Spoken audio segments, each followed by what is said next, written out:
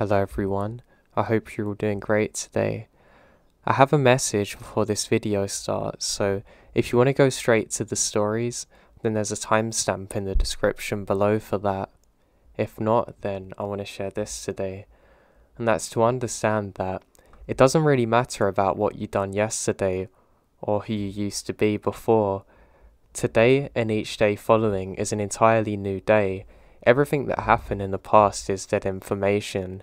What really counts is what you do today, and being in control of your internal dialogue.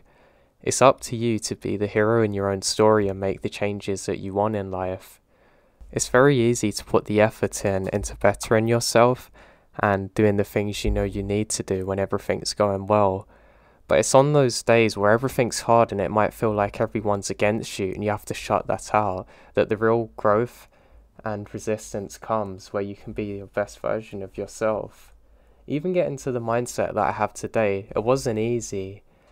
There was so many hard days I had to stay on top of my mind and continue to grow stronger and be the hero of my own story, which really got my mind to where it is today. And I'm not saying that my mind's perfect, because of course it's not. I still have my demons, and it's up to me to stay on top of them every single day. And I think understanding that's very important. View hard days as opportunities to become mentally stronger and stay on top of your mind. I know for me, if I have a day where I let my head bully myself, then I'm not going to achieve anything and I'll go backwards, so I have to stay on top of this voice. My mind and self-talk, for me, is my most powerful weapon, and it can either work for or against me. The day I stopped bullying myself in my head and started talking to myself the right way, everything changed and become a lot better for me. So I think it's very important people remember that, because to be honest I don't always remember it and it's quite hard to do really, but I wanted to share that in case anybody else needs to remember that.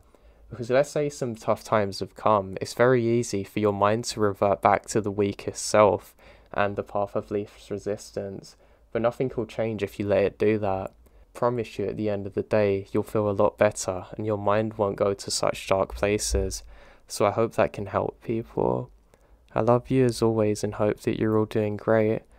Make sure you check out my Instagram at Joe the Insomniac in the podcast in the description below. Take care. This happened when I was probably 7 or 8. When I was a kid, I lived in a pretty sketchy neighbourhood. We lived in those long apartments. Ones are attached to the sides rather than stacked on top of each other. The front of the apartment faced a main road, and there's a little street to access the park and woods and back area of the apartment. Behind the apartment is a massive field and a forest. Me and my friends and I used to go there to build hobbit holes in the grass. My mum hated it when we went out there because there were some rough people that lived in the neighbourhood.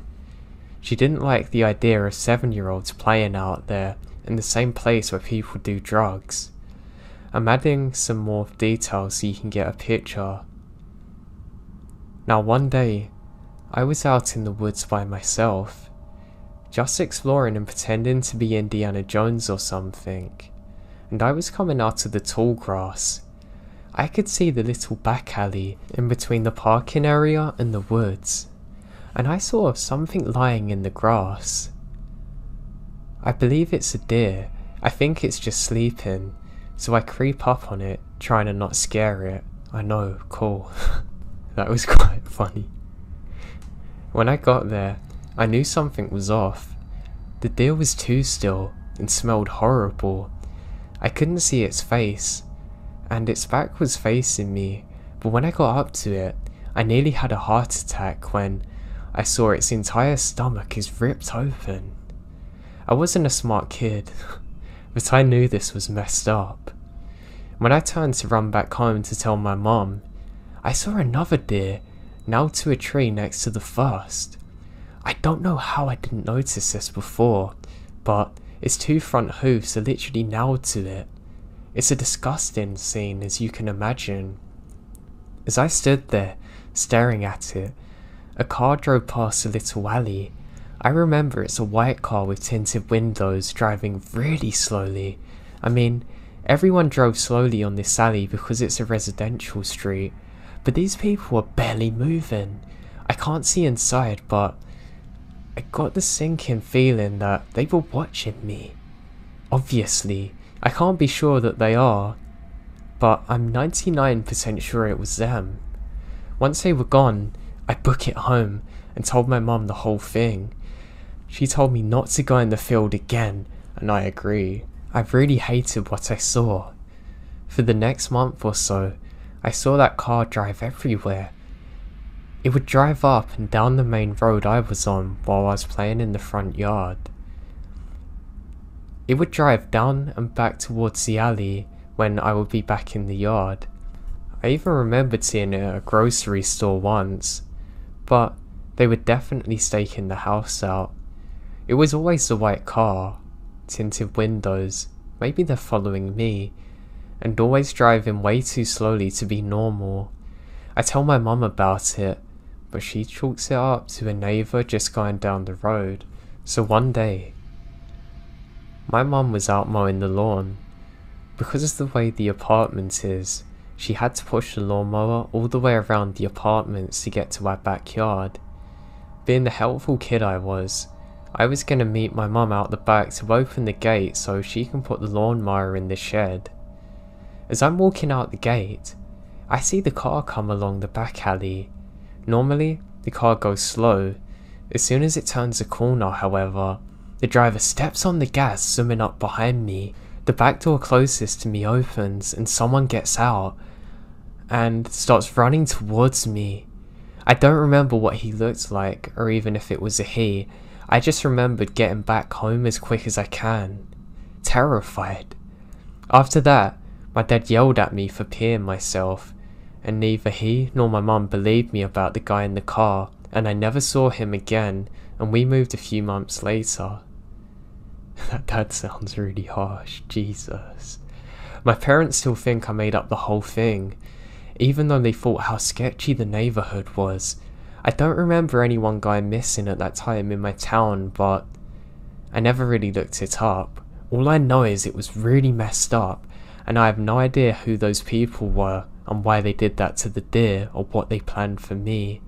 I just hope they never done anything to anyone else.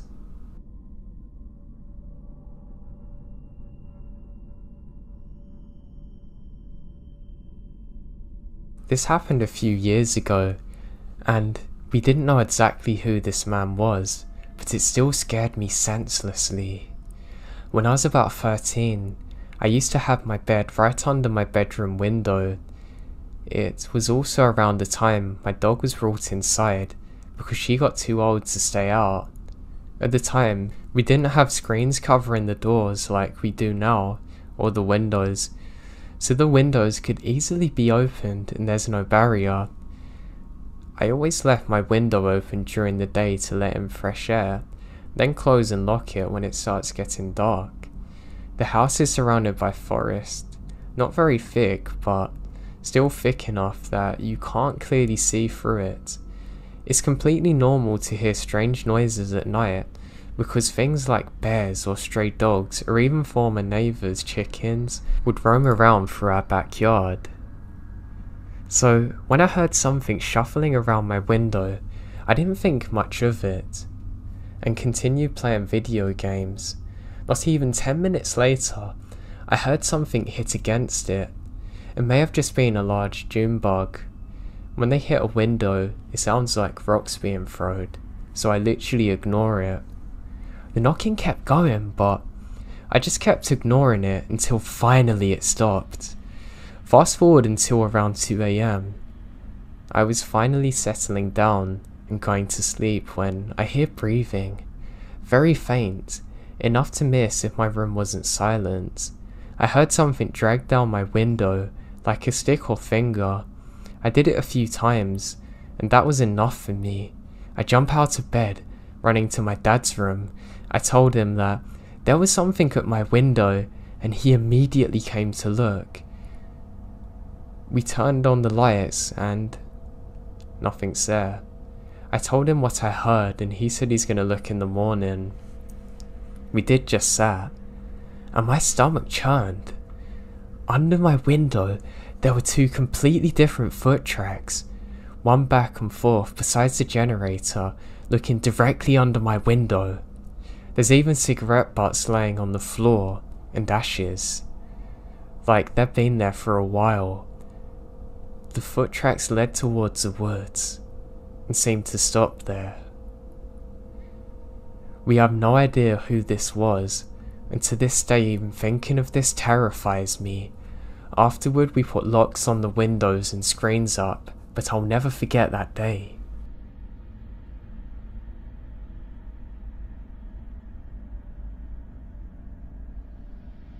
Okay, so this was a normal rainy evening when I was 14. I played games until my mum come in and told me to go to sleep. But before I get to the creepy parts, I'll give you an overview of our home. Our house is located on a hill. The closest neighbours are literally 100 meters further at the road. This road leads to nowhere, so there are rarely people going past our home. Behind the house is a little forest area that I used to play in as a child. And also, the house has 2 floors. My room is at the second upper floor. Yeah, I gotta admit it's a lonely house, with rain, darkness, and a forest that could keep me a little bit worried if I didn't know what was in there. So I went to sleep as usual at 11 PM. I fell asleep very quickly. However, at 3 AM I woke up, and I didn't do that so often. I think I had to go to the bathroom or something, so I went to pee and look through the window and do my thing. But it wasn't that relaxing nightly forest that I saw. My eyes glued on a specific character in the darkness. A man wearing dark clothes was just standing at the path of the forest. I don't know what he was doing. I started to panic, of course, and switched off the bathroom lights really quick. I sneak up to my parents downstairs, and I've never felt so afraid moving in my home in my life. We had alarms on, but it didn't calm me. I took a look at my parents. They're asleep.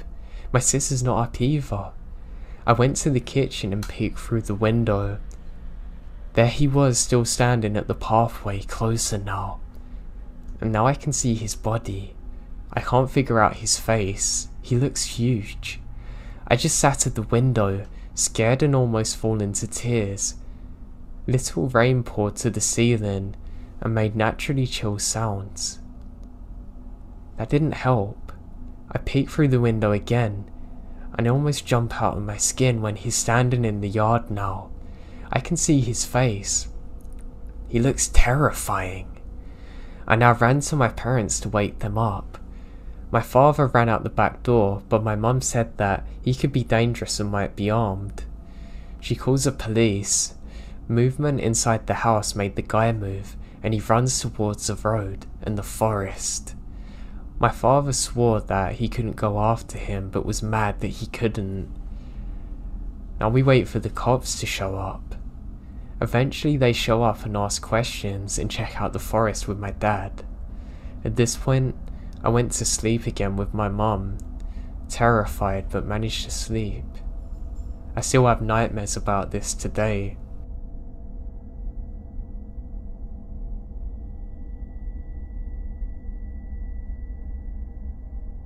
When I was young, me and my brother loved to go and play and explore in the forest near where we lived. We had a group of neighbourhood friends that we'd also do this with, and to be honest, those were some of my best memories. However, this would all change one day, and everything seems like normal. We set off on a normal summer's evening, and we decide we're going to play hide and seek. Now to get to where we play, we have to walk through a bit of a swampland. I say swamp, it's not really a swamp, but it feels very similar to one. So we're walking through this, stumbling around, and finally make it to the giant tree. This is the exact tree that marks the spot where we play. So, I have to look for people unfortunately, but it's my turn, so that's fine. I hide behind this tree and start counting. I finally get to one and say I'm ready for you lot. And I burst out laughing when I see one of my stupid friends has literally climbed on top of the tree, hit directly above me, got caught instantly, then starts panicking that he can't get down. I help him down and I say, "You search the left side, I'm gonna go a bit deeper and find these." He says fine. To be honest, more than anything, I can't wait to tell the others how stupid he was. As I'm walking, I see something up ahead. It's a dark figure. I laugh and start sprinting up there.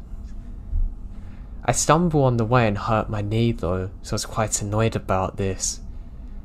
But by the time I get there, the figure's moved. Now I'm looking around and something feels very odd. It feels like I'm being watched, but not like in hide and seek. This is almost like a much darker, ominous presence is there. I've literally never had a feeling like it since then.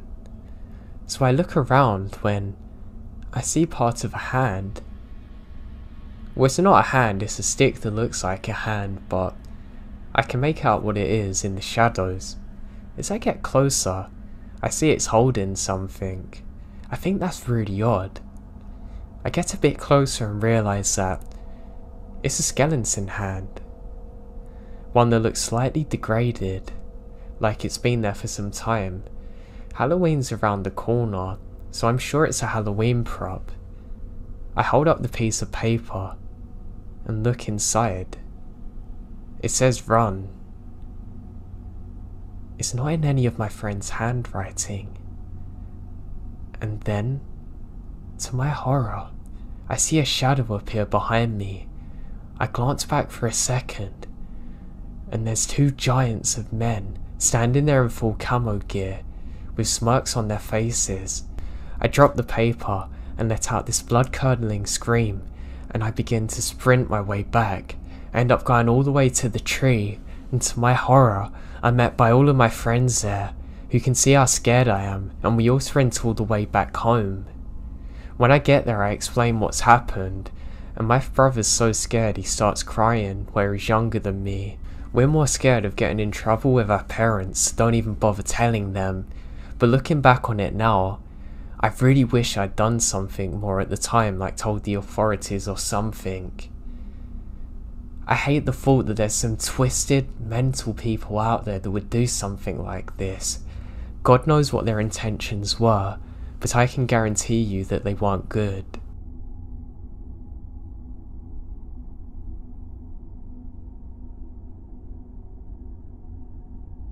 A little backstory first.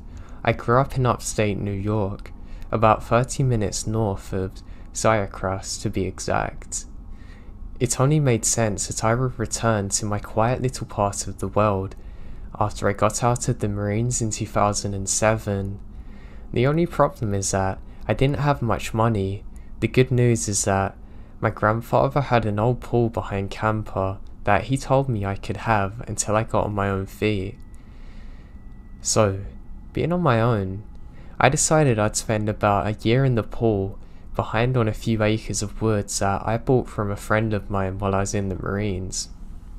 Now all my taxes had been paid for the year, so the only thing I had to do was pay for gas and propane. I managed to avoid looking like a crazy mountain man by showering and washing my clothes at a local truck stop / diner, even getting a pretty decent job working security. I filled the rest of my time working odd jobs for extra cash. Alright, so for the main story. It was mid-April. I was sitting next to a nice low fire while listening to my battery-powered radio, watching nightfall in the woods. I had gotten a nice dinner at the diner down the road, so I didn't have any work for the next few days. Generally, I don't see anyone in the woods for weeks at a time, so I wasn't expecting it when I hear a scream to break the silence. I shot up, grab my shotgun, and get out of the camper and check the chamber to make sure it's loaded.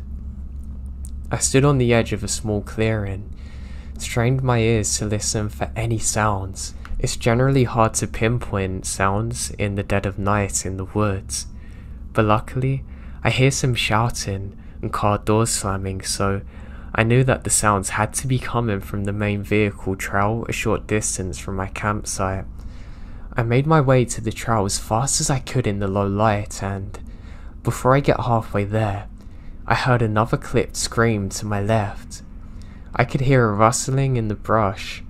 I slowly made my way there, and to where I think the noise is coming from. I come out of the woods right next to a man who had a woman pinned to the ground, just standing over her. Shaking from adrenaline, I leveled the shotgun at the top of the guy, and the woman growled at him to get off. Now I'm a big guy, but I have no doubt that the shotgun was the deciding factor in this whole situation. Each of these guys easily had a solid 30 pounds of muscle on me when I was a 200-pound Marine. I ushered the two idiots back, so I was between them. The woman's now getting to her feet. It was about now I realised we have another problem. My cell phone was cheap and didn't get reception in the woods, and hers had been broken by these two sickos. There wasn't much I could do other than march these two back to their jeep under the threat of shotgun. I get the license number, and I'm sure it was fake, and a description of them and their vehicle. Before the driver gets in the vehicle, I lower the shotgun to his crotch and made sure he understood what a 3-inch 12-gauge shell loaded would do. They took off in one direction. Me and the woman made our way back to my campsite. We drove to the DEC station and reported it as quick as possible. It turns out that the guy I'd threatened was the young girl's now ex-boyfriend. They'd been out having a few drinks when the third wheel in the situation got a little too handsy for her liking. When she said something to her boyfriend, he basically told her to stop and get on with it for once. When she refused, the boyfriend smashed her phone and pushed her to the ground. They both pushed her into the truck and drove her deep into the woods. She had waited for them to become complacent before throwing the back door open and jumping out and taking off. Luckily, the Jeep was crap and the back door didn't lock. It was a stroke of luck that I happened to be outside when she escaped. Fast forward 7 months, and that woman I helped is now my wife, and we moved into our first house using the money I saved up living in the woods. We've been married for 8 years now, and I have 2 kids, a 6-year-old boy and a 4-year-old girl. I still go out to camp every year to hunt and haven't seen the Jeep or the guys again. We heard through the grapevine that they had been arrested and actually got jail time. I'm assuming they moved to a different area because I never saw them again.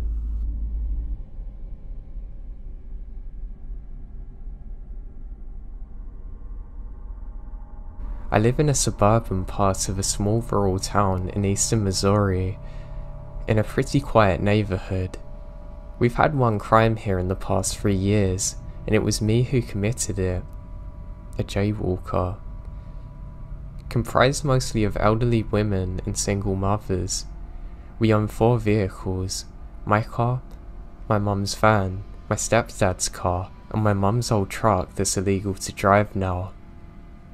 So I was home alone, about a week after my graduation, while my stepdad's at work. My mum was talking to my youngest brothers, and they had to go to the doctor's office, so they left. And my 2 middle brothers were at their friend's house, so I was lounging on the couch in my fuzzy robe and underwear playing Fallout. Good game. My stepdad is a professional chef and does 80% of our cooking at home. I have terrible anxiety and an addiction to investigation discovery. So whenever I'm home alone, I keep the longest, sharpest knife on myself or within an arm's reach at all time. It may have saved my life, or something. This is confusing. There's a knock at the door, and it's not too suspicious. We frequently get solicitors and Mormons in the neighborhood, so I wasn't worried. Being a cautious person, I peek out through the curtains just a bit to see who it was. I'd seen this guy around the neighborhood before, walking around, and I don't feel threatened by him, since if it got physical, I had at least 5 inches on him and a knife. Anyway, I want to open the door, and I do so, figuring that at worst, I can politely turn him away, tell him I wasn't interested and go on with my life. At best, well, not gonna lie, he's cute in a generic way. So, I open the door, resting my hand on the back of the couch, where I've hidden the knife under a blanket, just in case. As soon as I opened the door, I knew there's something off. I've got a blunted effect due to a combination of depression, PTSD from abuse, and schizophrenic type personality disorder. So, I'm grown up, and I'm used to using fake facial expressions to fit in. I thought maybe he had similar problems because his face was not normal. He had a big friendly smile, right below a pair of absolutely dead eyes. "Hey beautiful, day out. Mind if I come in for a moment?" he said awkwardly. I kinda smile awkwardly and say, no, my mum don't like having strangers in. "Oh," his smile gets bigger.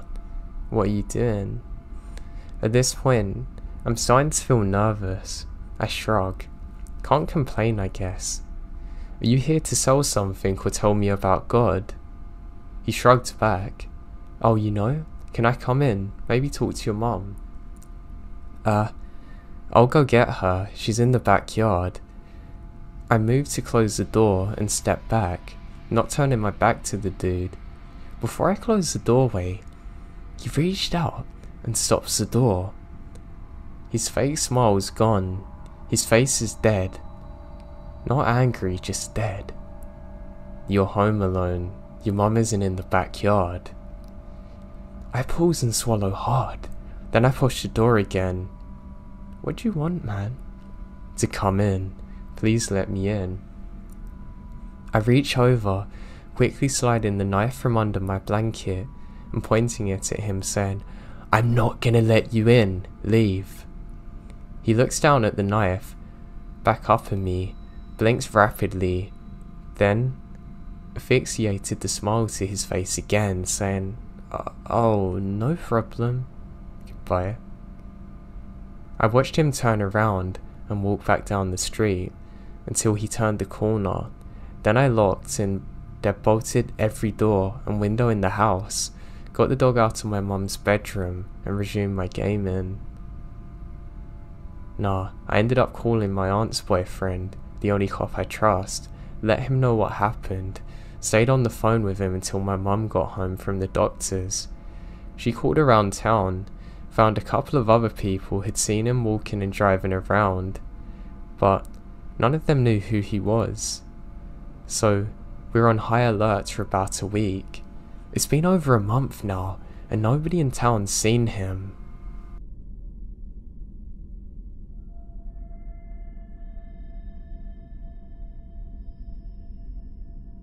This old memory of mine, I've been talking about a lot because of the recent news of the Delefi murders. As the man I'm talking about looks similar to the first sketch, but this is 20 years ago and the sketch is now irrelevant.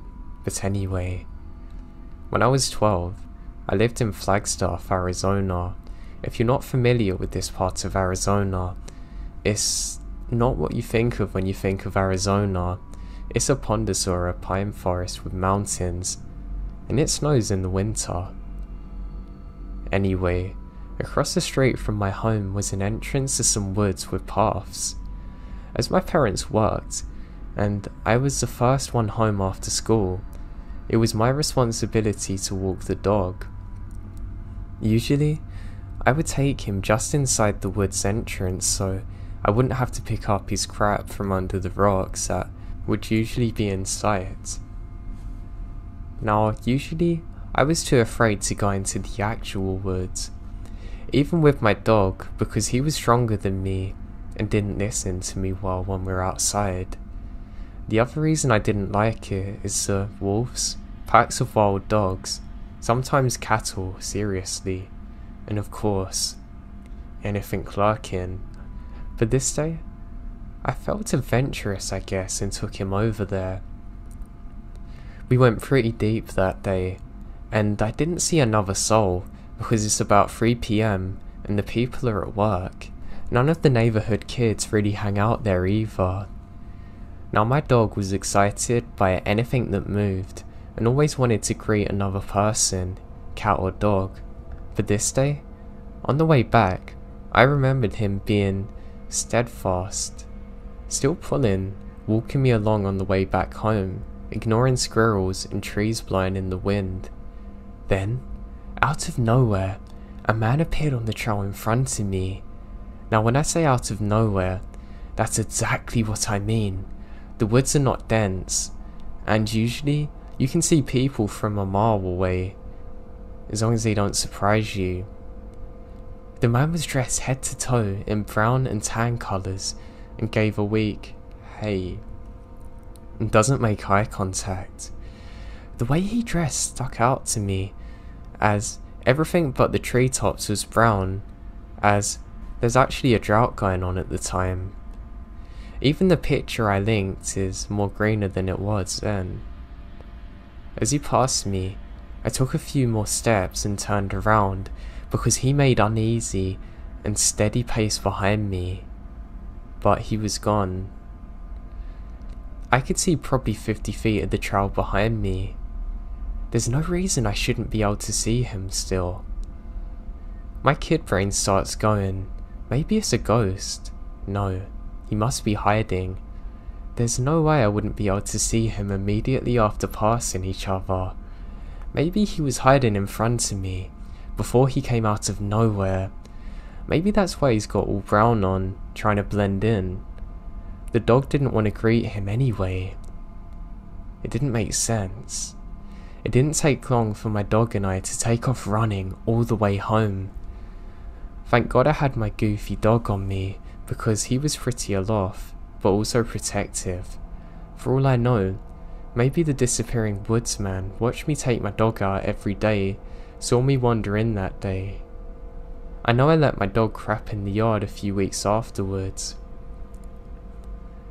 The reason it was so weird is that he was pretty much in perfect camouflage, and he had no dog on him or reason to be out there. I'm not sure exactly who it was. It definitely wasn't a hunter either, because hunting's illegal, and that's what creeps me out. Why on earth would anyone be in camouflage in the woods where hunting's illegal?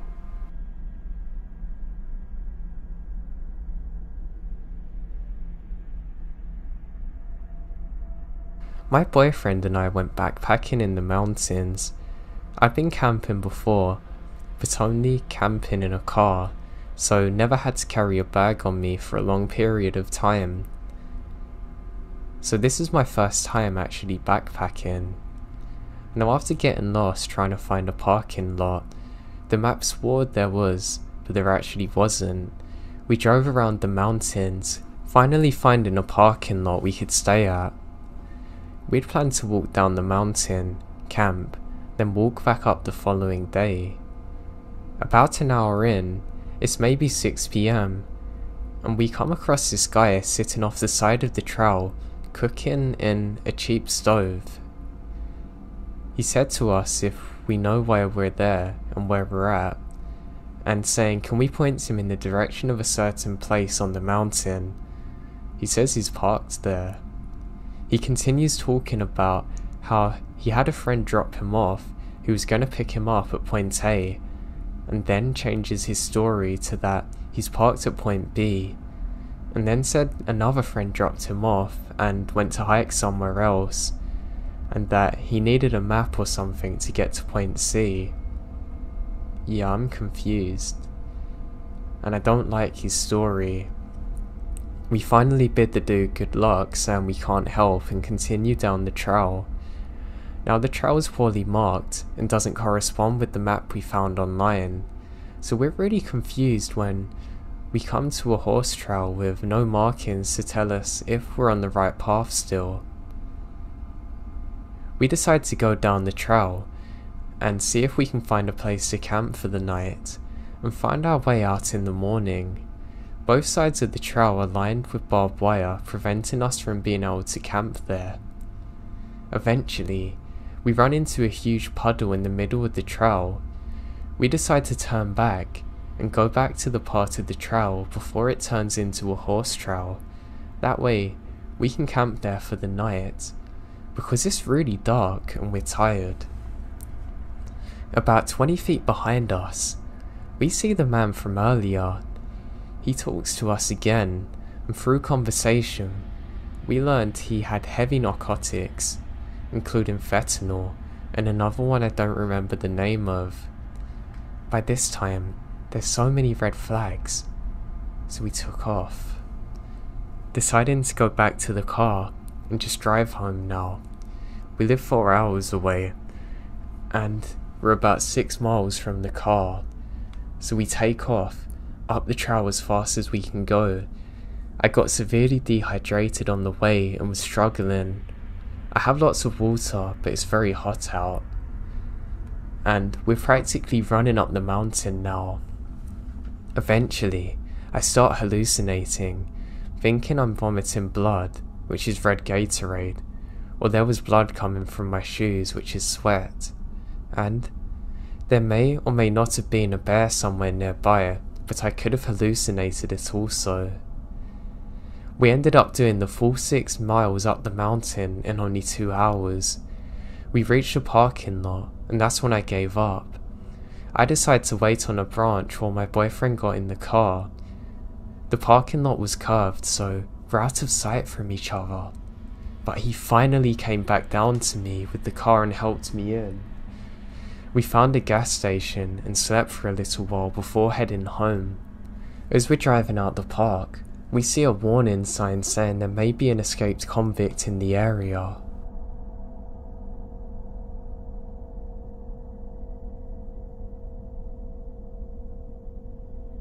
This is a true story that happened to me. Back in the 80s, I was a camper at this place in the Adirondacks, a 6 million acre state park in upstate New York. All camps have their own customs, and I'm not sure if this occurred elsewhere, but if sitting around a campfire and smoke was blowing in your face, we would utter the phrase, "I hate white rabbits," and I swear this worked. The smoke would immediately move towards another direction. And no, it wasn't the breathiness of speaking the words that made the smoke move. It was rumoured to be a voodoo chant though. So things are different in the 80s. Things we did back then might have gotten you kicked out of camp if you got caught, but to be honest with you, these days, you would probably catch a court case and get jail time. Like the time my counsellor locked me in his room with a 6-pack of Budweiser, tall boys, and told me I can't come out until I finished. But that's a separate story. This camp was right on a very large and pristine lake, and periodically, there would be hikes and canoe trips to some of the islands on the lake. You choose your adventure, basically. So we're on this canoe hike to a large, huge, massive island that's not too far from camp at all. We're all slackers, smokers and stoners on this hike. My kind of people. The island was so big, it had a pretty wide running trail that went around the perimeter of the island, wide enough to comfortably ride a 4-wheeler around. Were they allowed? Wider than I was tall at the time, wide. So I mentioned this is in the 80s, right? That first night, some of us campers were partying with the counsellors, beers were being drunk. Now at the time we're sitting around a fire, of course, and when the smoke blew into someone's face, they said the phrase, "I hate white rabbits," and the smoke moved. The next reciprocate of the smoke said the same words, and so on. And the smoke was being moved around fast from person to person.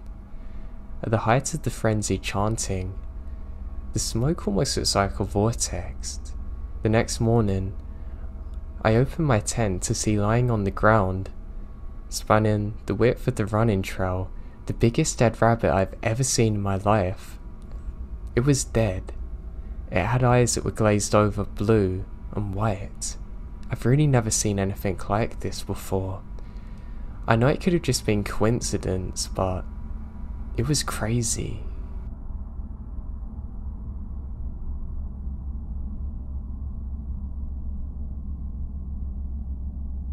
This happened a couple of years ago. I wanted to go to the local wildlife trail to walk in the woods. I'd gone several times to hike and jog. I normally went with my boyfriend at the time, but he was working and I wanted to go, so I decided to go by myself. I felt pretty comfortable going. I park at the far end of the parking lot in case anyone else appears. The trail continues straight from the parking lot for about a mile until it curves up a large hill. Where I wanted to go was the abandoned parking lot with a lake. The turn off to this part of the trail was about 400 yards down to the left. Once you turn left, you have about 200 yards of flat trail before it inclines. This inclined section is loose gravel and it's quite noisy when you walk up it. The last section is about 100 yards. I felt pretty at ease going along the straight trail before I turned left. When I hit the incline, I began to feel uneasy. I brushed it off as being overly paranoid and continued. As I went about halfway up the incline, I began to hear crunching and snapping of twigs in the woods to my right. It sounded about 100 yards off. It was just far enough into the woods that I couldn't see what's making the noise. I froze in my tracks and the hair on the back of my neck stood up. I stood still as I heard the crunching stop. Stupidly, I brushed it off as a deer or bobcat. I continue up the path until I hit the end of the incline. That's when I heard this thing in the woods beginning to run at me. I froze in fear, my heart beating 1,000,000 miles an hour. Every hair on my body stood up. I was rooted in place. That's when I saw him. A man was running straight for me while holding something in his hand. I began to run down the incline back to the main trail. I was slipping and sliding down the gravel. I looked behind me and noticed how that he's at the top of the incline already. He had this evil look in his eyes. I noticed the item in his hands was a knife.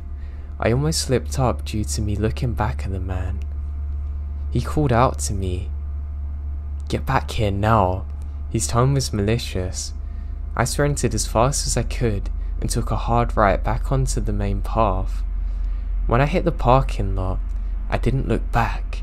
I unlocked my car and started as quick as I can. Right as I was backing up, he emerges from the trail entrance. He just stands there, partially covered in the shade of the trees. As I tear through the parking lot and onto the highway, he just stares at me. The biggest, creepiest smile comes across his face as he slowly waves at me as I get onto the highway. I never went back to that trail. This encounter has scarred me for the rest of my life. I hate walking through the woods now.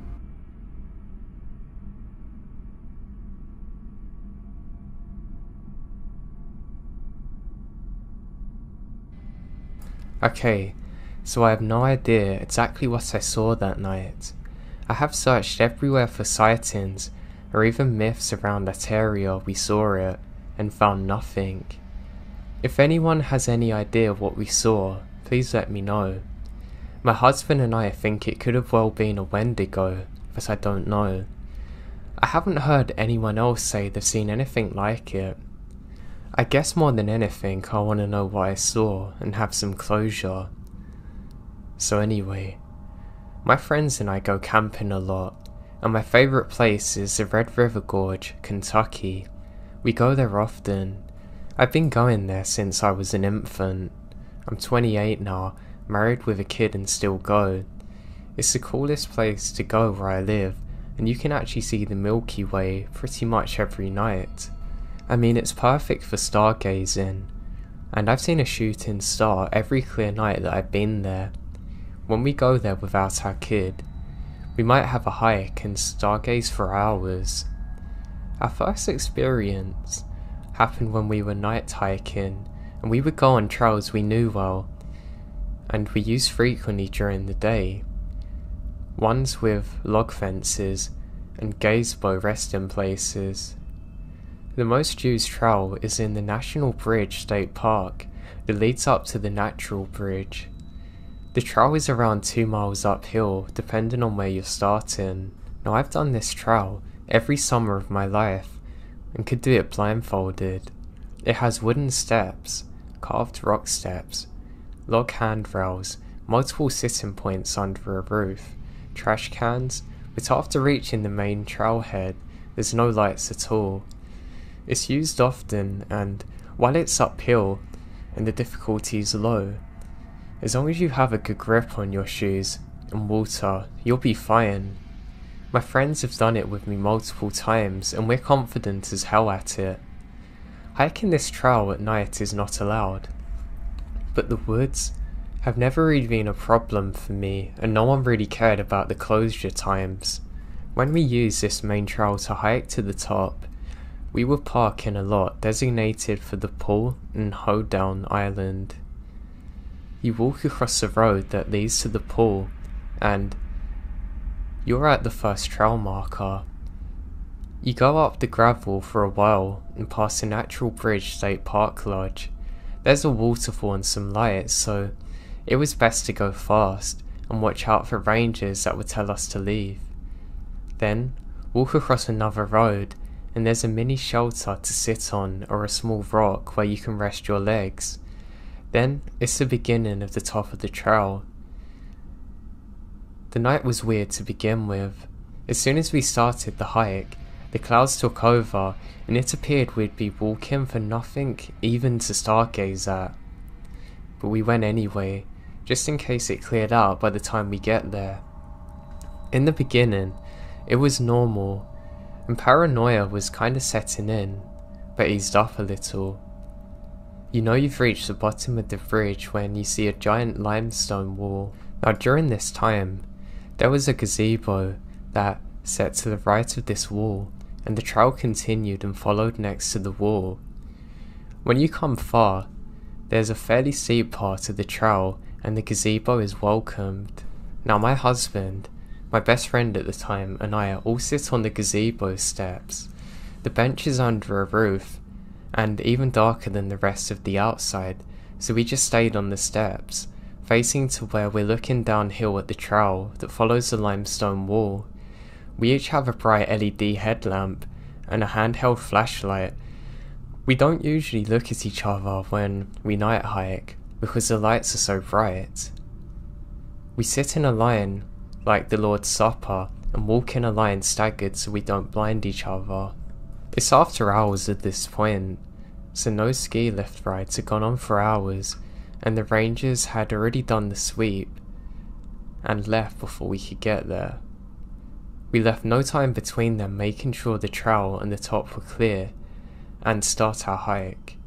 The ski lifts takes you to the top, but there are workers that stay and do counts and only leave after it's clear. I guess I have to make these points because that's what I was thinking when what seemed out of nowhere, a girl with a headlamp begins to walk down the trail. This is kind of odd really. She's in a sundress and flip-flops.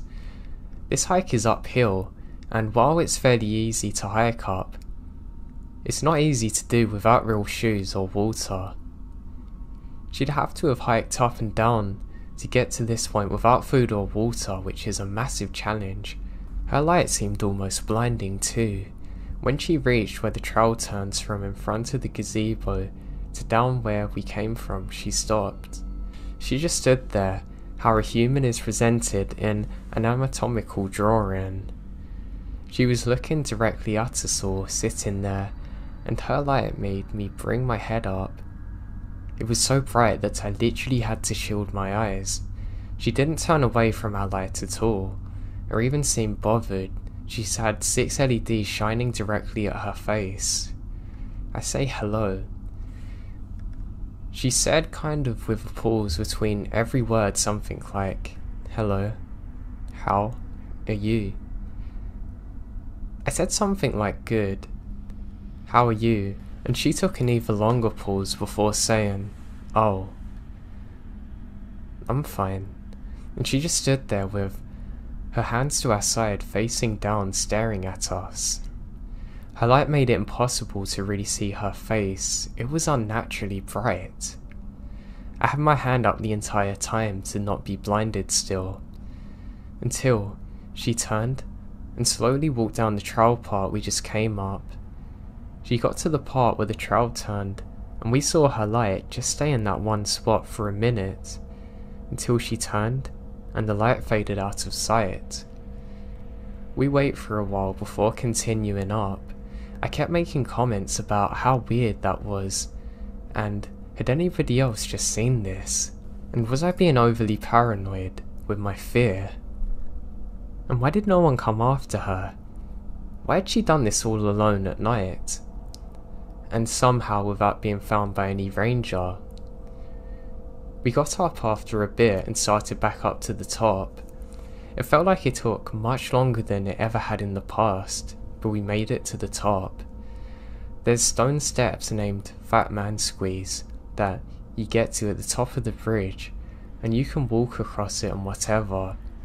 Going up and being on the top, we can hear twigs snapping, almost alternating from left to right. We lay down and stargaze, but the clouds are thicker now. It was miserably hot, and we can hear voices at the same time. My husband kept checking for people. He never saw anyone. We see a flashlight, but we never see anyone attached to it. And then we hear a bird call. It wasn't like a real bird noise at all. It was like someone making bird calls, rhythmic and not natural. I'm convinced now that we're not alone, and hadn't been alone at all during this. And to say this is a lot because I'm not easily spooked. I asked to leave as soon as they're done. They then tell me that they're ready to go right then and there, and that scared me. It showed that I wasn't imagining all of this and they're just as scared as I am. We began going down the way we came from, and it felt like it was taking so long. We were going steady and quick, and it was downhill, but we were not making any ground, it seems. It's hard to explain, but it was so weird to the point that I said aloud, "This feels much longer than it should be," and everyone agrees with me. I keep looking behind me with the flashlight, and my husband kept looking out to the sides. I kept feeling watched and couldn't figure out where the footsteps were coming from. It sounded as though they're coming from all directions. I would turn my head in the direction of a sound and not see anything. When my husband was walking, he kept saying he was catching eyes in the flashlight. Usually you catch a raccoon's eyes spying on you, but he was afraid maybe it's a bigger animal like a bear or something. And even weirder is that he never seemed to catch contact with it truly when his flashlight went over it. By now, we're hiking down a semi-flattish area, compared to the downhill hike we've been doing at least. The log fence or handrail or whatever it's called is on our right side. Now, we're walking in a row, within reaching distance of this barrier, and my husband just stops walking altogether and says, "What's that?" But the question is more of an alert than a question. I move my headlamp in that direction and don't see anything at first. Then, both of his lights catch a shape, and then my headlamp also does the same. I move my headlamp to the center and catch it while my friend simultaneously finds it in her lights as well. All six shine on a kind of reflective grey creature. It's bent in a crouching position, kneeling on its front leg, and it starts turning towards us. It starts to turn slowly, and my mind is racing. It looks like a human, but it's too big. People mistake human shapes for what's actually bears, but this is skinny. It's thin and big, and almost white.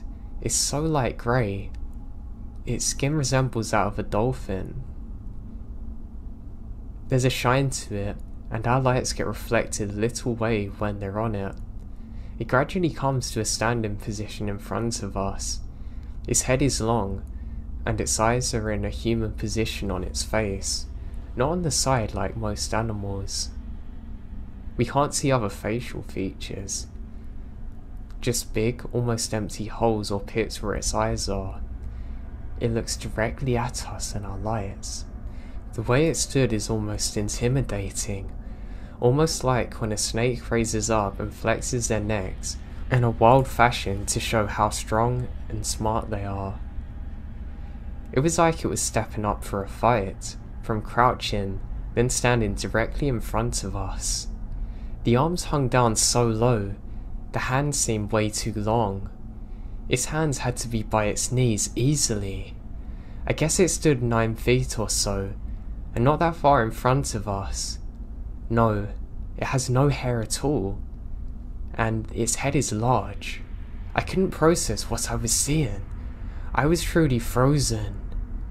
Then, I just feel my husband hitting me, yelling "run." I start to understand we have to get away from this thing, and it pivots and runs to the right, going backwards on the trail so it could get around the barrier and onto the trail behind us.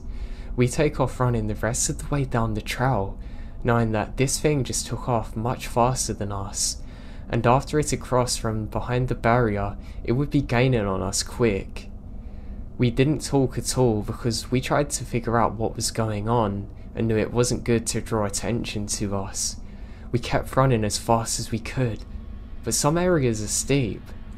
It literally never feels as though we're out of sight from this creature. And we made it to the trail beginning with the gravel, and we can hear something to the side crashing down through the forest. We ran until we got to the car, then drove as fast as we could, and as soon as we got to the main road, we're finally out of there. When that thing looked at us, I knew it was smarter and faster than us. I knew that if we didn't react, something terrible would have happened. We made it back to where we're all staying, and all of us took out our phones and wrote a note of what we saw. We haven't spoke about it until after, and we all looked at each other's phones and the stories are all exactly the same.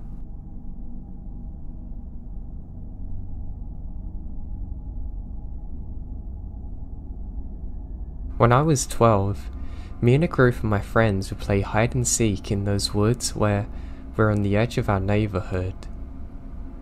We would always play at around 6, but had to be home by 10:30 at the latest on a weekend, and we weren't allowed to go so far that we couldn't see our houses. Those are the only rules our parents had for us. Well, one Friday, we're out playing in the woods as usual, and I, for whatever reason, decide to go in the woods deeper. I can't remember how far I went into those woods, but I do remember coming across an old shack.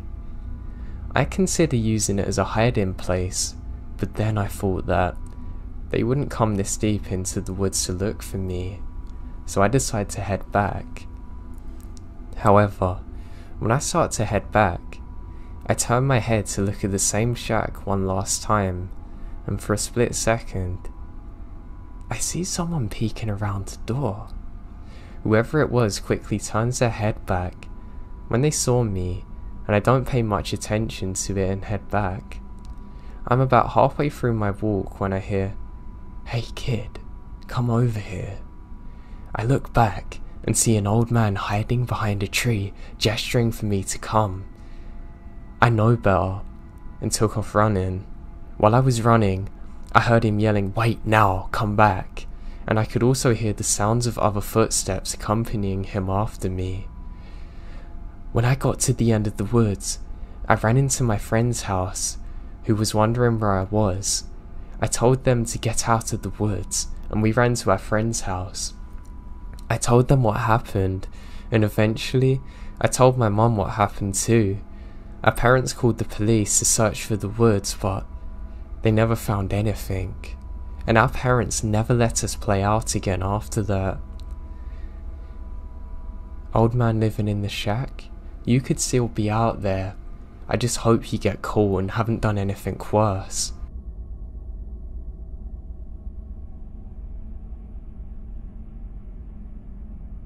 My old man was an avid outdoorsman in the Colorado Rockies in the late 80s. He'd go on week-long treks with his buds. One summer, they'd been out for a few days in the Pikes National Forest. They set up camp in a ravine they thought was safe. That night, my dad unzipped the tent to take a leak in the dark, and outside stood a pair of bare pale feet. My dad screamed and zipped up the tent. Everyone else woke up and said, "What's wrong?" My dad said someone was barefoot out there, and they went out and flashed their flashlights for a bit, hollering. My dad swore that he saw the feet and described them in perfect detail. They were old blotchy feet, even having a lump on the ankle. Tony, his bud, asked what foot, left or right, and my dad said it was the right. Then Tony said they needed to move their camp immediately. My dad says why. Tony says he doesn't have time to explain. They all go along with it and pack up and move up to the hill. The next morning they woke up to find a flash flood had torn through the ravine that night. It would have surely killed them. Tony's grandfather had just died a month prior, and one of the last things he said to him was that he would always watch over him. The feet described reminded Tony of his grandfather's very feet. My dad is highly religious too. Supernatural or not, it's terrifying what happened to them.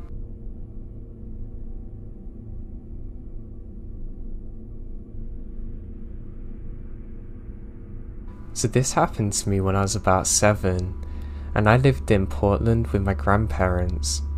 Now my grandma and I would always watch Lost together every night, and then the news would always come on afterwards.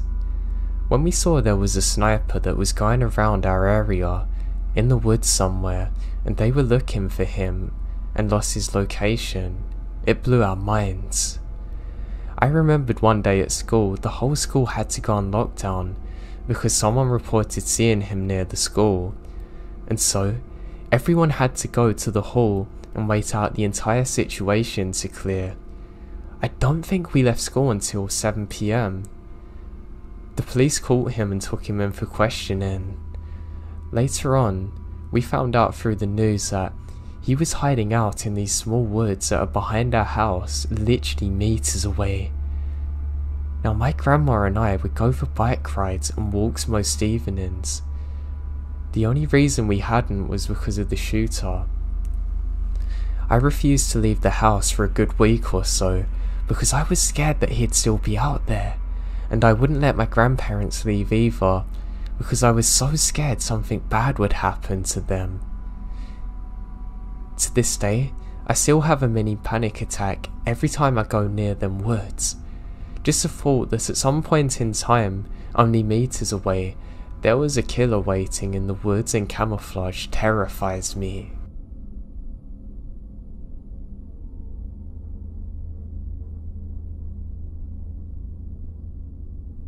It was the end of my freshman year of college, so my friend and I spent a weekend at my family's cabin by ourselves to celebrate.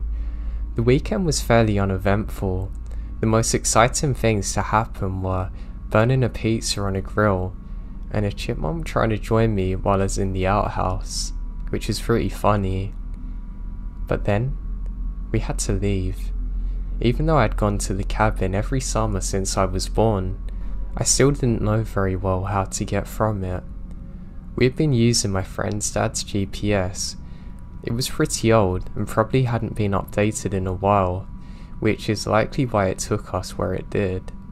The route we took was fairly unfamiliar to me, but what do I know? It's a GPS. I trusted it enough to bring us wherever we needed to go. It ended up taking us down a twisted side road that I knew was wrong, but I kept going, thinking that maybe going through the woods would be faster. That's when it told me to take a left. I obeyed, but was extremely confused because it looks to be a dirt road. I slowed down to look at the GPS when my friend lets out a horrid, "Oh my god." I look up and realise we're not on the road at all. We're on someone's driveway. Then I saw the dolls. They were worn by the weather, full of dirt and faded from the sun. The ones I took note of were clowns, and bodiless and beheaded. There were so many, I can't even make out how many there actually are. Every single one's hanging from a tree. My friend and I were both shrieking at this point. Her yelling at me to back up and get out of there, me yelling what the hell over and over again. We safely got back to the main road and followed that until the GPS gave us a different route, which took us home without incident. Although I didn't see the person living in that rundown house, it was one of the most terrifying things that ever happened to me. It didn't even feel real when it was happening. It felt like I'd been dropped into the middle of a horror movie about a serial killer with some doll fetish or something. Sometimes I wonder what would have happened if the person who lived there actually saw me pulling up, but I try not to let my imagination get the best of me. I hate to think of whoever's responsible for that house, if they still lived there.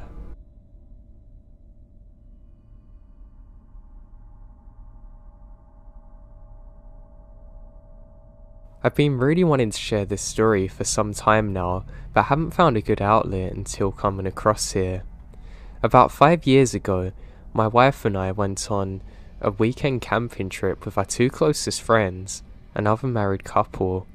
The campsite is just outside of Yosemite and really beautiful. The beauty of it and creepiness of it is that you take a dirt road for about an hour and a half off the main road to get to it. It's extremely secluded, but never felt threatening. It's a really popular campsite, so there's always people around, especially in the summer. The first day was awesome. I don't remember exactly what we did, but I remembered having a great time there. The campsites are fairly close together, and usually separated by various shrubs, etc. I thought we were all getting pretty pumped up about the site, as there were no neighbours around the sites, just forest, and no one occupying the site closest to us. This isn't common, as these campgrounds stay fully booked throughout the summer. Day 2 started normally. We had breakfast and then head to the lake for a couple hours. The lake was about a 20-minute hike from the main campground. We ended up getting back at around 2ish, and we noticed that the site next over to us had a silver rented car parked on it. We didn't think much of it, and went about a fire. At some point, we noticed the occupants of the site next to us. It's a pretty average looking white dude, maybe early 40s. He was so average looking that it's hard to even picture him. We all immediately caught on to the fact that he was constantly looking over at us. My friend Dave even made a comment to me under his breath saying, "You notice that guy keeps looking here." I remembered feeling uncomfortable as we're all in our bathing suits from the lake. But I make a conscious effort just to ignore it. It's worth mentioning that we're a little buzzed/drunk, not out of control, just feeling good. Throughout the afternoon and into the evening, we continued to notice the guy constantly staring at us. In hindsight, Dave or I should have called him out. The story doesn't make us look great, but whatever. I had been stressed at work prior to the trip and really didn't want to let some creepy dude throw off my relaxed vibes. The alcohol coupled with the fact that we honestly kind of felt bad for him led to us not confronting it. I just thought he was a lonely dude. Aside from the start, there were a couple of mildly weird incidents that occurred leading up to the very weird stuff. The first was that at some point, he left his site to go and do whatever. When he was gone, a girl, probably in her mid-20s, about our age, walked by it and snapped a picture of his license plate. I remember asking her if she needed anything. She smiled and awkwardly kept going. Dave and I both thought it's odd, but we're preoccupied with beer. Later in the evening, around 7ish, the camp host was doing her round checks on people. She kept checking us in and moved on to him. I remembered all of us eavesdropping intently to what they're saying. I think we just wanted to hear what this creep sounded like. He kept asking questions about the bathhouse. We didn't know there was a bathhouse, or even what a bathhouse was. But he had 100 different questions about it. Where is it? When's it open? Is it private? Which are not weird, but in context, definitely odd. The sun started to go down. We're all drunk, so weren't too concerned with the creepy dude anymore. At one point, we went for a walk and I noticed him snooping around what we believed to be the bathhouse. Now, I would call out this kind of behaviour, but again, I was drunk and 5 years stupider at the time.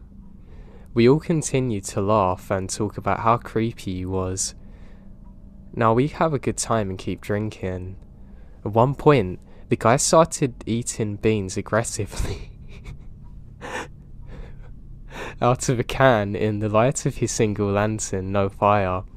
He looked at us while doing so, and Dave and I noticed this and kind of snicker at each other about how weird it is.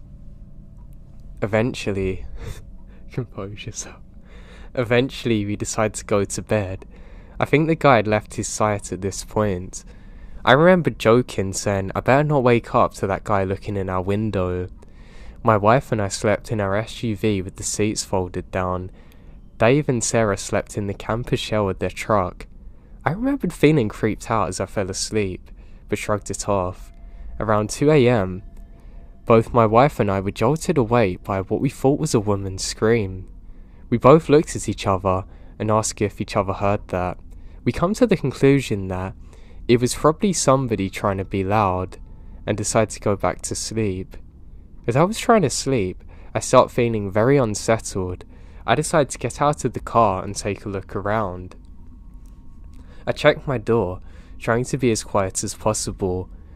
I'd gotten about one leg out of the car when I heard faint but direct whispering coming from Dave and Sarah's camper shell about 4 feet away. I froze and then heard it again. I eventually realised that they were trying to tell me something. I whispered, "What?" And I heard Dave say, "Can you hear that? Start your car." I instantly realised that something is wrong, so rather than ask questions, I climbed back into my car and started it right away. Dave and Sarah busted out of the back of the camper and frantically jumped into my car. They tell me drive. They were too freaked out to even explain anything. Eventually I pulled over, figuring we're far enough away from whatever had freaked them out. Now finally, Sarah calmed down enough to tell us what happened. As she put it, she was woken by a light coming from a creepy dude's campsite. Apparently, he had lanterns and flashlights to spotlight himself, naked, staring in our direction. It gets weirder. At some point, he turns off the lights and tries to signal across to us. I'm talking like Morse code or something. Across the ravine, an old RV begins using its headlights to signal back. Dave is awake now. I question them on this detail, and they're both very clear they were communicating. Keep in mind, it's absolutely pitch black out. After a few minutes, they heard footsteps around their car, followed by a hard tap on the window. This is what caused Sarah to scream, hence waking me up. At this point, I decide we need to call the police. The problem was, there was absolutely zero cell service at the campsite. Furthermore, it was about an hour and a half up an old camp service road that was already very remote. So leaving at night wasn't an option. We decided the best course of action was to alert the camp host. We drove around and eventually found the trailer she lived in. She was understandably confused to be woken up at 3:30 in the morning, but was responsive. She mentioned that the guy was really weird when she even checked him in, and she called the police on her satellite phone. Apparently, there was a massive wildfire burning that weekend, and the police can't even send anyone until sunrise. The camp host said there wasn't really anything she could do beyond that. It really sucked to hear that. Now, I don't know what we can do, not to mention there's still that guy in the RV. One more thing really weird happened. It's around 4 AM. We're all sitting in my car when a man in a hood walked right up to the window, and the second I noticed him, I turned on my engine and headlights. I'm not kidding you, he bolted off into the trees. We all sat in my car until sunrise, once the light was out. We went back to the site to pack up our things. His car was there with blankets hung in all the windows. The whole thing just felt gross and we wanted to get out of there, so quickly leave. After a couple of hours we left, I get a call from the police. They said they went out to the campsite and questioned the guy. He said he was simply showering. The cop told me there was nothing he could do. It was our words against his. He questioned the RV people. They said they didn't know anything, but he mentioned a quote, "A very rude camper screamed in the middle of the night." The whole experience with the police is frustrating. I tried following up. I even tried getting help from a family member who's a sheriff, but even he said there wasn't anything they could do unless that particular police chief really wanted to investigate. So there's my story. I learned a lesson about being polite when somebody's making you feel uncomfortable. Nowadays, I'm much more aggressive with crazy people.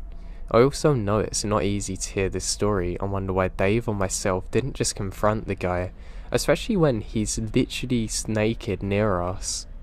I don't know.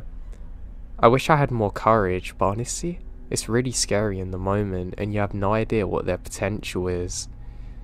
I'm okay admitting that. Clearly we were dealing with a very messed up person who had accomplices. I can only imagine their end goal. I hate to think of it.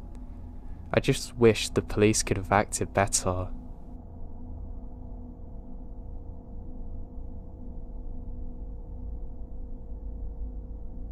This happened in 2004 in northern Wisconsin. I was 16 at the time, out hunting deer with my dad and a friend of his, Frank. Now, I do remember this day like it was yesterday. My dad and I had a few different stands over in an area of maybe about 3/4 square mile. He had been hunting there for at least 10 years, and I'd been going with him since I was 5, up until I was about 12, which is the legal age to hunt with a rifle. This particular morning, we walked to my first stand. It's about 5 in the morning, so pretty dark out. I got situated and my dad and Frank went off to our other 2 stands over a ridge, maybe another 600 yards off. Sitting there in the dark is always eerie. Now not long after they left, I see a flashlight off in the direction that they left. It's always eerie in these situations. It's roughly 200 yards away now, moving in my direction. I figure they forgot something from the truck or I don't know, so I decide to radio to see what they're doing. We're sitting in the stand. Frank's about to head to another one. He says, obviously this flashlight is somebody else. Now this isn't super uncommon, and isn't really a big deal. The woods get crowded sometimes, and there is a spot to park in that general direction. I turn on my light so the other person knows I'm here. I ended up dozing off though, as it's pretty dark out. Now when I wake up, the sun's up. It's around 8 AM, and I sit there for a bit. I radio my dad to see if he's heard or seen anything moving. Nothing yet. There's a couple of gunshots off in the distance. I get up, go for a slow little walk to get my blood moving again. Then, not far away, maybe 30 yards out, I decide to return. When I come back to my sound, I sit down and take a real good look around. I have the feeling that I'm being watched, but nothing's going on. I finally look out to my left when I saw a big flashlight and something orange. For anyone unfamiliar, hunters have to wear blaze orange during the gun season. I radio to my dad and Frank to see if either one of them are here. My dad says no. I hear nothing from Frank, and decide to grab my binoculars out of my backpack to see if it's Frank. This is not Frank, and this guy is looking at me through his scope. Rifle aimed directly at me, which is a massive no-no. You never point your rifle at anyone under any circumstances. Dumb people still do it though. It's few and far between, but it happens, which is why normal people like us use binoculars. At first I'm like, what an idiot. Thing is, even with me looking at him, he doesn't point the gun down. Now I'm starting to panic, thinking that he might shoot me. I slowly grab my rifle, get up, and stay behind as many trees as I can, and walk down a little path to the side of my stand. My stand is on this kind of little knot. It's on the side of a much larger hill. I radio to my dad and tell him what's up. He says sit tight and stay out of sight. Obviously, as a 16-year-old, I can't do that and keep looking. Every time I look, he's aiming at me. He's always in different spots, still moving to my direction. I go back to look again, and he would be 30 yards away from the last time. A good 10 minutes of this happened, and my dad radios to me, "How you doing, bud?" Looking back, he's obviously trying to keep me calm at the thought that something serious might happen. He's still there but keeps moving. I don't know his problem. My dad tells me just keep hidden, he'll figure it out, that he'll be coming up near him in a minute or two. That's when I hear the shot. I lose my mind trying to get hold of my dad. Did he just get shot? Where is he? Did he have to shoot this guy? What's going on? I sit there for maybe 3 minutes. Feels like hours, and I hear, "Alright, coming out and head towards my stand." I peek over and I see my dad waving from alongside the ridge that the guy's been on. It turns out, Frank had been really restless and took a stroll and ended up on the other side of that particular ridge that the stranger's on, not knowing he's there. He knocked his radio batteries loose and couldn't communicate with us. Turned out the shot was actually Frank shooting a deer.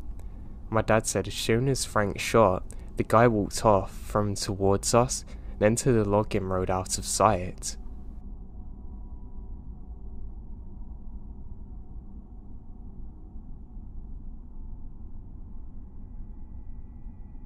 I was driving late at night on the I-90 between Deer Lodge and Missoula, MT. I'm originally from Seattle, and I was driving back to Seattle after visiting family in Bozeman and Billings. The stretch of freeway between Deer Lodge and Missoula has some weird small mountain towns along either side. It's occasionally interrupted by large truck stops. Anyway, it's about 11:30 at night, and I'm on my way to my hotel in Missoula when I notice that I need some gas. I stop off in this random small town with one gas station with a 24-hour pump. It had a convenience store attached to it, but it was closed. I get this really weird vibe from the station as soon as I pull up to the pump. I hadn't turned off my car yet. I just put it in park and the engine was still running. I was about to shut off my car when, out of the corner of my eye, I see a dark figure come from the side of the closed convenience store, literally running at my car. Some instinct actually kicks in, and I pull my car back into drive and get the hell out of there.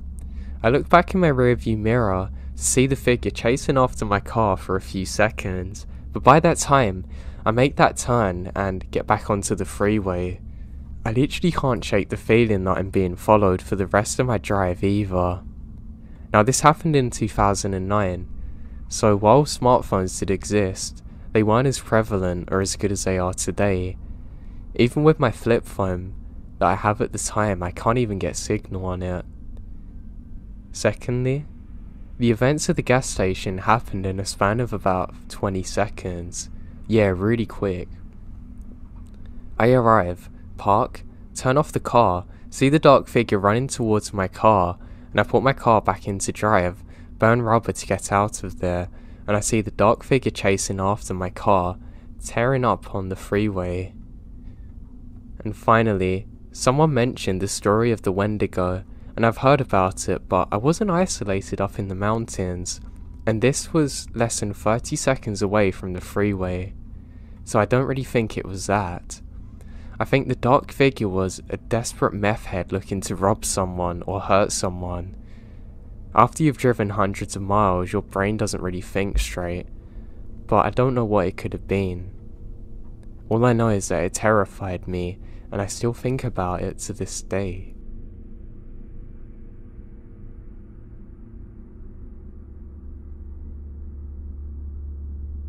I was walking on a trail in the crater lake to get back to my car, and as I'm doing so, I hear somebody running behind me. I look, and it's an older man by himself. I quicken my pace as the sun is setting, and it would soon be dark. He stops running and starts up again, getting closer, and I do the same, trying to keep distance. It felt creepy, and I was so thankful when I saw another woman with a big dog not too far in front of me. I met up with her, and eventually, so did the guy. We all walk together now, and this man is very strange and socially awkward. He had a camera. I'm certain the woman and I had the same creepy feeling from the exchanges we'd given each other. She said if he came here alone, and he replies that his family's already down the hill waiting for him. I immediately felt very ill when I heard this. And then, the really weird thing happened. He took at least 3 pictures of the woman and I. I could have asked him to delete them, but honestly, he probably never would have done so. And I just wanted to get back to my car, because he's making me feel very uncomfortable. We finally reached the bottom of the hill, and I noticed that there's no family in sight for him. He gets in his car alone and drives off. I felt very lucky there was another person there with me. I'm sure he was some kind of predator.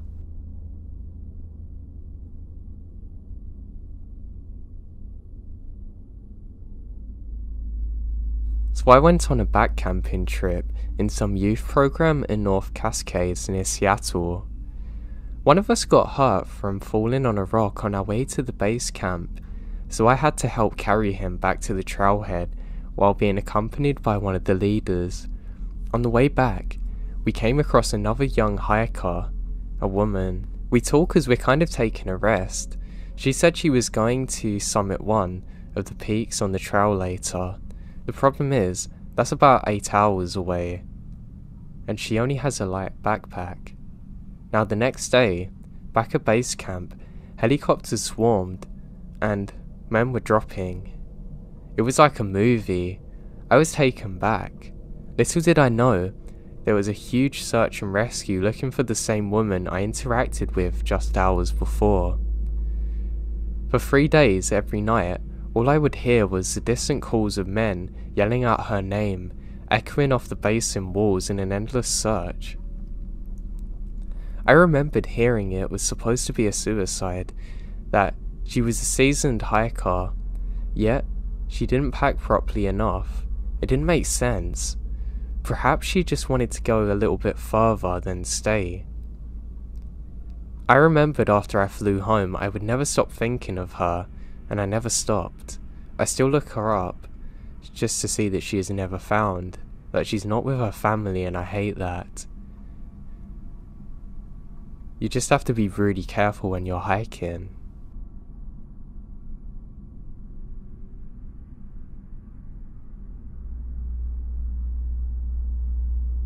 This was a few years ago in October, actually around the time the nationwide clown stuff was happening.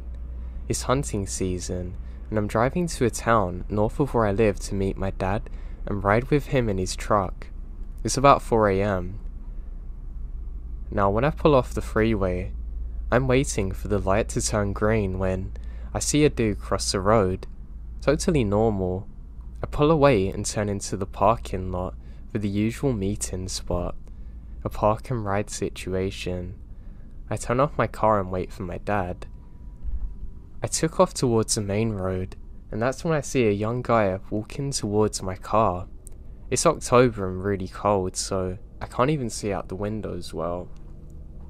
He just continues walking right up next to me until he's about 15 feet away from my car. He just stood there maybe for 10 minutes motionless. just staring at me. I wasn't even too spooked. Like I said, it was hunting season, so I can defend myself, but after 10 minutes, he turns around and walks away, literally never to be seen again. To this day, I still have no idea who he was or what he wanted from me.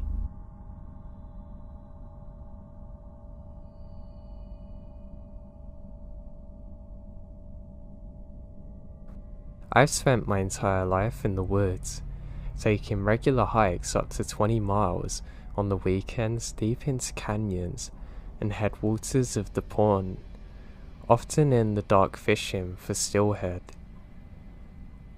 I also used to work building logging roads deep in the forest alone.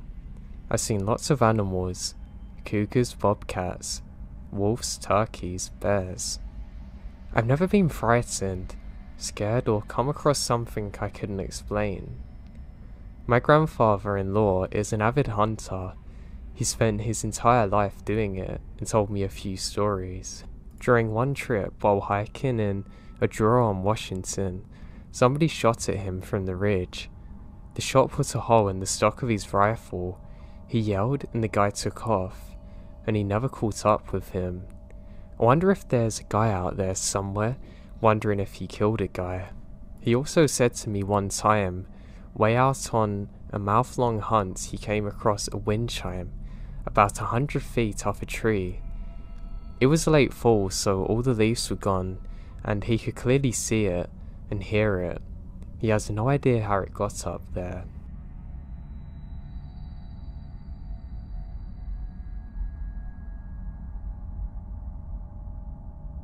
My family and I were driving from Ohio to Wyoming one holiday season to visit family about 10 years ago. Due to storms further north, we travelled straight west instead of from northwest at first, and split the trip at Omaha, staying the night before heading up through Nebraska into South Dakota. Once we're far enough north, we turn west onto I-90. At that point, it's been over an hour since we saw anyone, and we really needed a public restroom. We're on the state route, so there's no rest areas. Those of you who have travelled with a young child know that they have a bladder limit, and our daughter won't stop begging to pee. SD was similarly deserted, or even worse, as we headed west. Finally, we reached a desperately needed rest stop, as my at the time 5-year-old and I both needed to pee by then. Just as we pull in, the truck that had been following us for a while pulled in too. I didn't think too much of it at first, until I started to open my door. My head was turning to the right when the truck had parked a couple of spots over. My eyes met the driver's, and I just shivered. He was a skinny white guy with scraggly brown hair and dark eyes. I could see he was wearing a dingy/dirty blue plaid shirt. He got out of his 90s brown and cream truck and started rummaging in the bed. I told my husband I didn't want to go to the rest stop alone because the guy's giving me really weird vibes. He thought I was being a little silly but agreed to come with us. Now by this point, the next stop is Wall, SD, about 100 miles away, according to the huge billboards that we'd passed advertising, so he figured he'd better empty his bladder even though he didn't feel like he needed to. I grabbed our daughter and we headed back inside, followed by the guy who had finished rummaging around his truck but wasn't carrying anything when I glanced back. My daughter and I did our business in the women's restroom and head back to the lobby. As I expected, now my husband's already waiting out there. Now, the old guy was also in the lobby area. He was just standing there staring at my husband. My husband rushes us back to our car. As we're buckling in, he locks the doors and told me that the guy hasn't even went to the restroom. Instead, he was just standing in the lobby the whole time. He agreed with me that we might need to just get out of here and it's probably a close call. However, the story didn't end there. Remember how I mentioned Wall and it's about 100 miles away? Well, that was 100 miles of pretty empty landscape, but a decent number of turn-offs from the interstate. We didn't see the truck following us and thought the whole episode is actually behind us. Except when we stopped in Wall to grab lunch and some snacks. When we get there, we see the guy in the store not even 20 feet from us, same clothes, everything. He starts staring at us and we pay for our snacks and immediately get out of there. I can't believe the fact that he followed us for over 100 miles. Thankfully, after speeding out of there, we never saw him again, but I was seriously creeped out until we reached our relatives in Wyoming safely.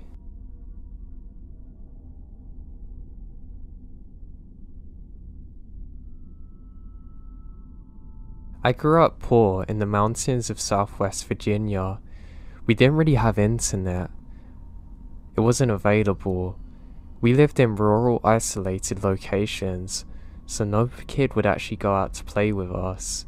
As a teen, I would spend most of my time hunting or riding my bike a few miles to the river to go fishing. I was a stereotypical country boy. I was and am completely comfortable at home in the woods by myself, even at night.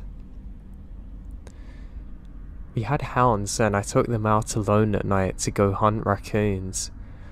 I went to our hunting grounds and turned them loose, same as I've done lots of times before. I sat down and waited for them. We didn't have the best dogs. They were young and not trained yet. They wouldn't normally find raccoons and would try and go for a deer or a rabbit. After a few minutes, they hadn't opened and that was very odd. I started to walk and call out for them, but I don't get a response. So this is odd. I kept walking and come out into the brush and into a cow field so I can walk easier and go call them in the next holler over. Now a holler is a small valley in between the ridge lines. As I come out into the cow field, I notice the entire ride line is glowing red. It was the first time that the farmer was clearing brush and so he has a bonfire burning. I went to check it out and make sure it wasn't starting a forest fire. As I got closer to the top of the ridge, I noticed the glow was solid and not flickering like flames should.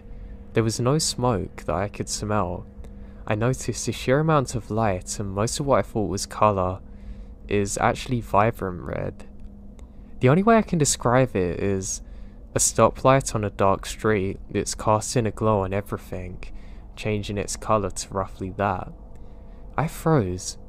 This isn't coming off as something natural. Where I am is miles off the beaten path with definitely no electricity.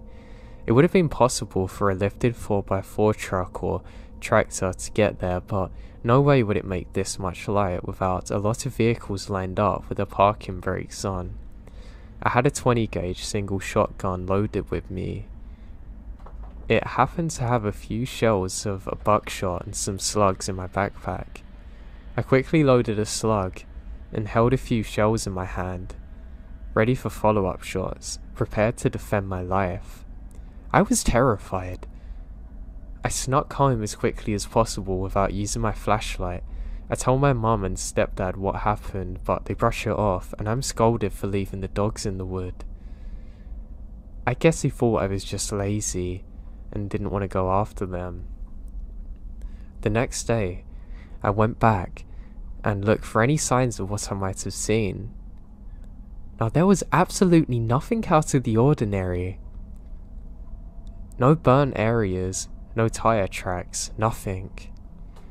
After a few days, I woke up and went into the living room. My stepdad was waiting for me. He jumped up and said he'd seen that light also. He'd been hunting in another location in the opposite direction, still within walking distance.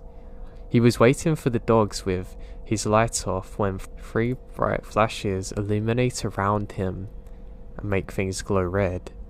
He said it was bright enough that he could have read a newspaper at night. I thought it was so crazy for him to experience it too. We never had another encounter with the red light. I don't know what it was. I'm not saying it was aliens, possibly military or something, but I literally have no idea what this thing was.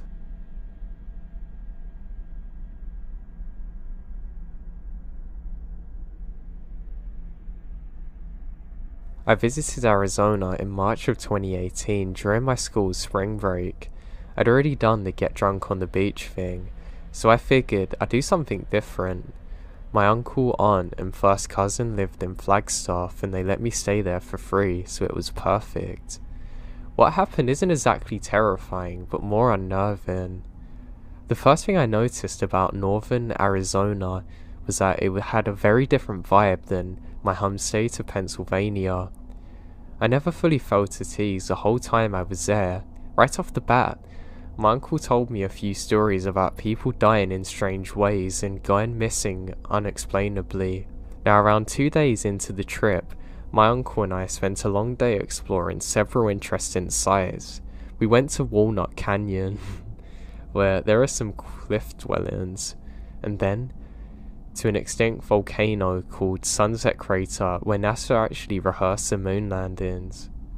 When we're hiking up an escarpment of several hundreds of feet in lightly wooded terrain, the whole time I'm looking down at my boots because it's kind of steep and I don't want to make a wrong step. At one point, I looked up and directly in front of me is a girl in her mid-20s and a man the same age ahead of her. It was strange because even though there were trees, it was pretty wide open to the summit, and we should have seen them at some point, so this doesn't make sense. We made it to the top where there was a wide open vista and we stopped to take pictures. The couple did too, and we struck up a conversation. It turned out they're from France and were on a PAC marriage, a type of civil marriage that's their new thing there. I was kind of geeked because I'd been to France and loved the people, so I tried some of my rusty French lingo. The girl giggled and answered back politely. I thought they seemed nice. My uncle started trash talking them to their face when he realizes that they weren't married in a church, which appalled and embarrassed me. They kind of backed off and continued taking pictures. At one moment, I looked back at the couple, and when I did, it seemed as though they froze in time. I don't know for how long. The couple was standing side by side.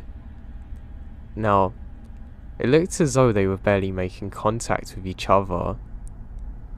I snapped out of it and looked away, and my uncle started making his way back towards the trail, so we hiked down and left without seeing them again. 2 days later, my uncle and I went and spent the day hiking along the rim of the Grand Canyon. At one point, a family came down the trail from ahead of us and stopped and talked to us for a minute or two. We parted ways. They went behind us. About 2 miles down the trail, the same exact couple came from just where they were before. The trail wasn't a loop. It was a straight shot along the rim, one way up and down. My uncle this time was kind of confused and confrontational, like, how was a French couple in the exact same kind of area even further up? I said if he thought it was weird, and he grunted and we continued in silence. Evening came, and we retraced our steps and almost made it back to the truck. We made one last stop at an observation deck to take in the sunset. We spent about 15 minutes there, and it was packed with people, but there was sort of a relevant hush in the air because of the beauty of the moment. I got separated from my uncle in the crowd, but it was quiet enough that I could hear my uncle loudly exclaiming and sort of jeering at someone. I followed his voice. I found it is the same French couple we'd met a couple of days earlier. I already learned that 5 million people visit the Grand Canyon, so I'm shocked now and don't say anything at all. I remember my uncle going off about their marriage again and said something like, "Go ahead and seal the deal, mate." He grabbed me and left. On the way back to the car, he said, "I have a feeling we're gonna see them again." I was just like, this doesn't make any sense. We must have been about 90 miles ahead when we saw them again. Now my cousin worked in the EMS, so I didn't really get to see him for the first few days. He took me on a backcountry trip through the Navajo reservation to obscure places that I'd never been before. He's pretty adventurous. It was myself, my cousin, and a friend he had met when he was working as a guide on rafting trips through the Grand Canyon. She gave me a really bad vibe the moment I met her. She was 31, while both my cousin and I are only 22. I don't know, she was very mummy-like. We went to a bunch of different Navajo sites, and the last stop on the first day was Monument Valley. We drive up the road and set up a camp there. My cousin mentioned skinwalkers, but didn't have any specific stories. He also said that he heard from a veteran emergency responder that they got a missing person report and followed footsteps into the desert with dogs on the scent trail, but the footsteps actually stopped in the middle of the desert without a trace or explanation, and the dogs went crazy when they reached a dead end. My cousin had the first two-hand experiences when he first started EMS. He got called to a car accident in a valley leading to Sedona. The car was badly mangled. They couldn't even find a body. They end up searching the woods, and about 50 feet into the tree line, there's a man sitting against a tree, wide eyes, no visible injuries from the wreck. He said he never heard what the cause of death was. The last story was from a search for a missing person at the Grand Canyon. He was some sort of professor or geologist type researcher, and was midway down the canyon with another individual. They split up, and the professor guy said he'd meet his friend on the other side of a butte, which is a large rock overcut. The friend took a low path, and the professor cut right across. They should have met up a couple of minutes later, but the professor vanishes without a trace. My cousin said they searched for him for weeks with helicopters but never found him. If anyone's heard this story, let me know. We walked for a long while, and there were more stories that I can't fully remember. We were camped along the base of a small rock outcrop. I'd been facing towards the rocks most of the night, but before we turned in, I looked out into the desert before any darkness fell. I saw that it was as flat and as far as the eye can see. You could see for miles without obstruction. I live near a city, and at home on overcast nights, the lights from the city bounced off the clouds, giving a soft white glow. That night in the desert, I saw the same glow as if from a city off towards the horizon, lighting up from one end to the other. I asked my cousin, is there a city?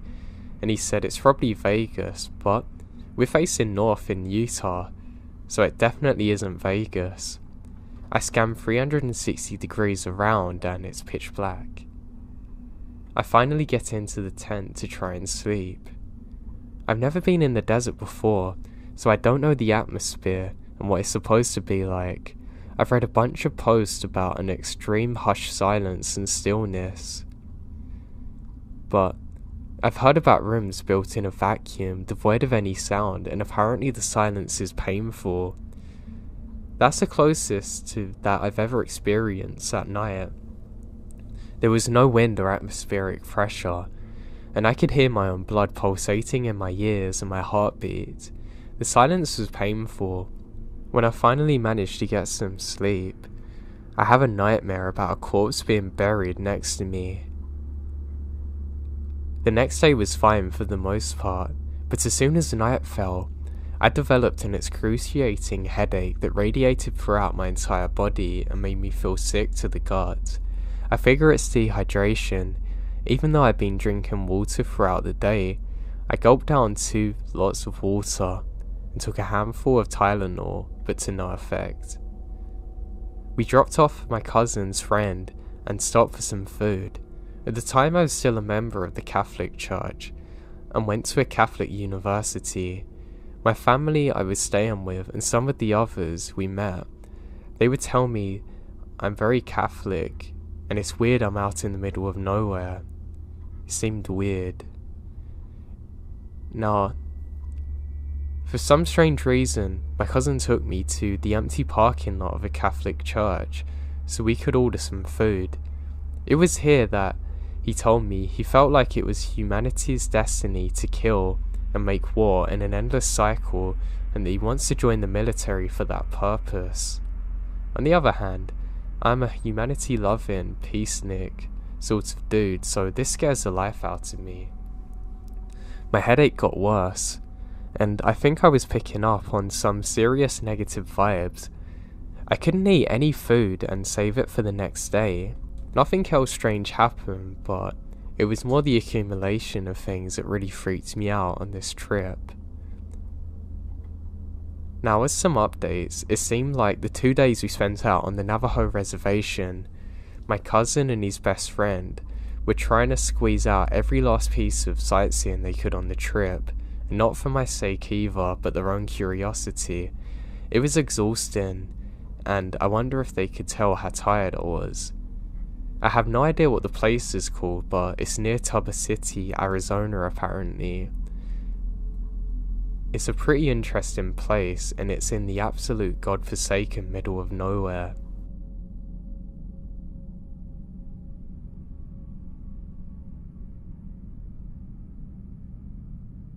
Growing up, I always went to my grandma's house. My childhood had a parent with substance issues, and going to my grandma's house was the best. I had friends there, and she lived in a really nice suburb with tons of other kids my age. I made really good friends with a neighbour who had woods in his backyard. Let's call him Mike for the sake of the story. We'd often take little lunches packed by my grandma and go out into the woods and eat them, admiring the creeks and birds, collect pebbles and stuff. You know, kid stuff. This was harmless, and you could usually always see the backs of the houses when you went into the woods. I remembered one day, we made a pack. Mine was in a grocery bag and planned to venture out further than before. You know, you have limitless energy when you're young, and low pain hasn't set in yet from sitting at a desk for ages. I mean, you could literally walk for hours, and probably miles, and not even notice it. So we walk even further than ever. Now we slide down a hill. I remembered being really scared of this, and hilariously, I'm still majorly scared of falling when hiking. But anyway, I got a little scuffed up, but nothing major. Mike was slightly older than me, so I wanted to seem tough and just walk it off. We go deep into the woods, and I remembered being just slightly creeped out, but not enough to protest. I want to explore. Too. This hasn't changed. This is in Western PA, I should add. We weren't in the rural areas of my state, but some of the suburbs do intersect with trails and nature preserves which can go on for acres and acres. We came upon a tent in the middle of frickin' nowhere, and I remembered being terrified. My grandma gave me a lot of freedom because I was responsible. This was in the 90s. Aside from needing to be home before the streetlights every night, stranger danger was something she drilled into my head. This set off the internal stranger danger alarm loudly, but I was too afraid to leave Mike's side. So we approached the tent, even though everything inside of me is telling me to get out of there. Mike goes up to it, and tentatively I follow him. At first, I thought somebody was camping, but it still looks more permanent than that.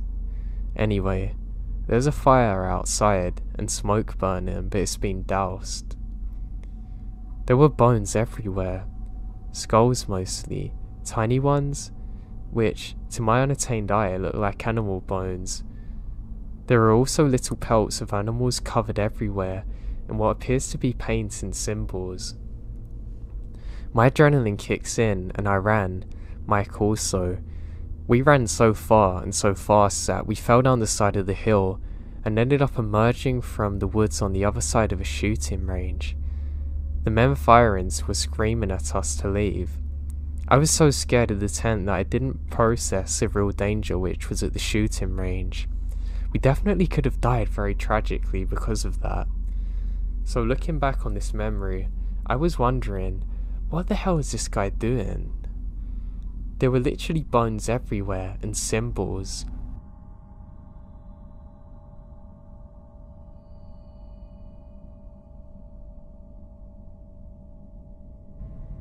Now I dog sit for a family friend. They prefer to have somebody stay at the house with the dogs. I grew up in a town in the middle of nowhere and love the countryside. So for me, this is like a staycation, because I live in the city now and never have time to myself. Anyway, their house is out in the middle of nowhere. When I say nowhere, I really mean literally it takes 2 hours to get from work to this place. There is one neighbour within 5 miles and he lives directly across the street. I'm used to this where I'm from. It's supposed to give you the space you need, but also help keep you safer, knowing that you actually have somebody nearby. However, this guy has done nothing but make me feel unsafe as hell. So anyway, eventually I make it to Terry and Johnny's house, and they're telling me the drill, when to feed the dogs, which are 2 super cute and spoiled Australian cattle dogs, watering the plants, etc. Then, as they're loading up their stuff to take it to the car, Terry says, "Oh, don't forget to tell her about Steve." Johnny says, "Oh, yeah, don't worry about the neighbour across the street. He's harmless. He drinks a lot, but he's harmless. Hell, the guy lost his license so many times, all he can do is go up and down on a moped. However, just in case, this is where we keep the gun." Steve has 3 "Don't Tread on Me" Confederate flags, 2 plain Confederate flags which are all hanging from his porch. Of course he's weird. He then takes me to his gun and explains that it's loaded if I want to use it, so I don't even need to cock it, just pull the trigger extra hard. At this point I'm like, whatever. You keep a gun in your house when it takes at least 45 minutes for the police to show up, so I get it. Still, I've got no worries. I'm used to drunken weirdos. I know how to handle them. I love this life in the middle of nowhere, and I've got 2 protective dogs that will attack on command, so I feel pretty safe. Terry and Johnny leave around 3 PM.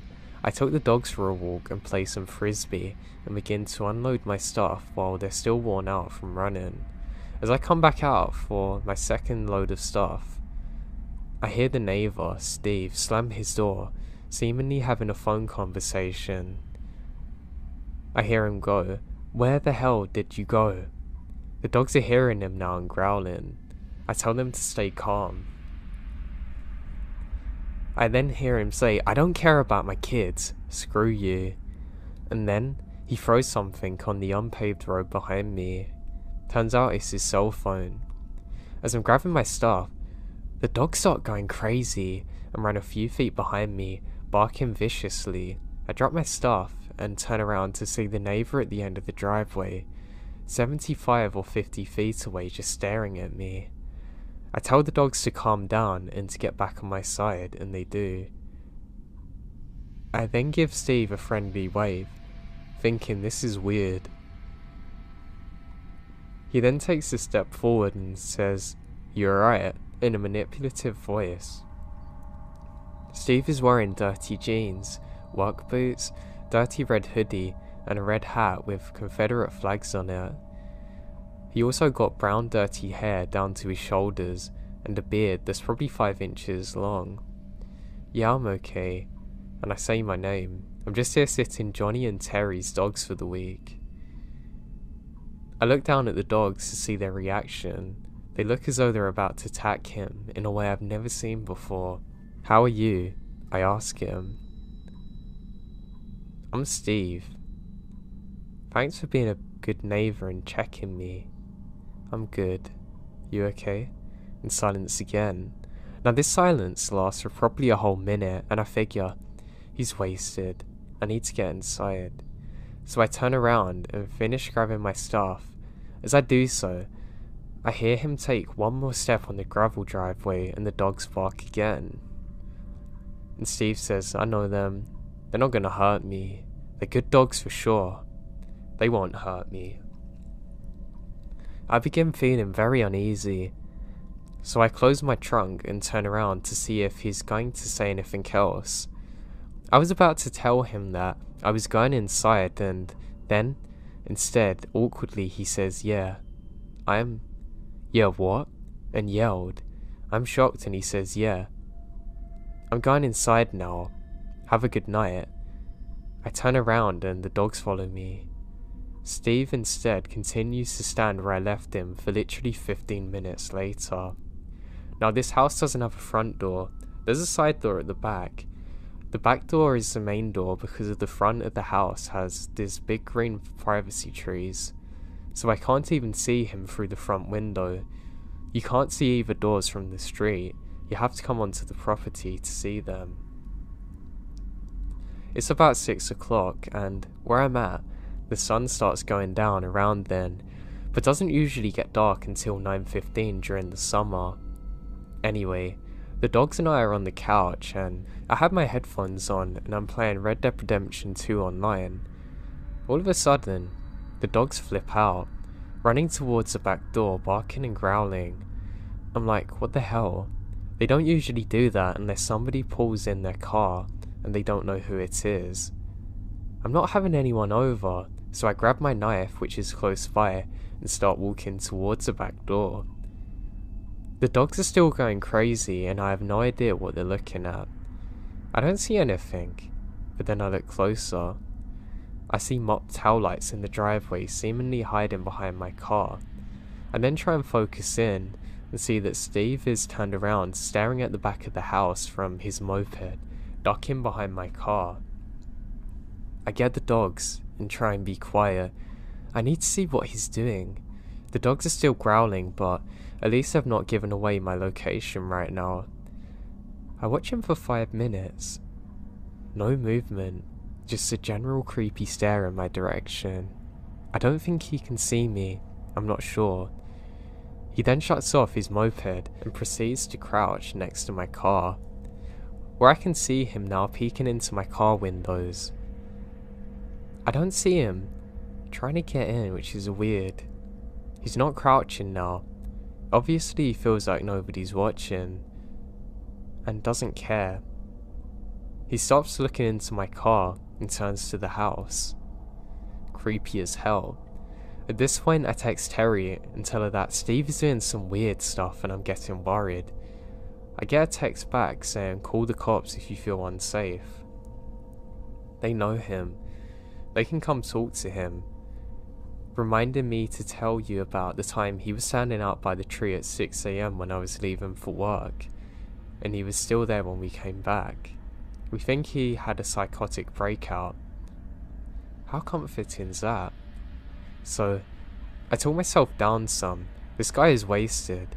However, if he starts getting close to the door, I'm calling the cops. Dumb idea, looking back, because the cops can take such a long time to get here.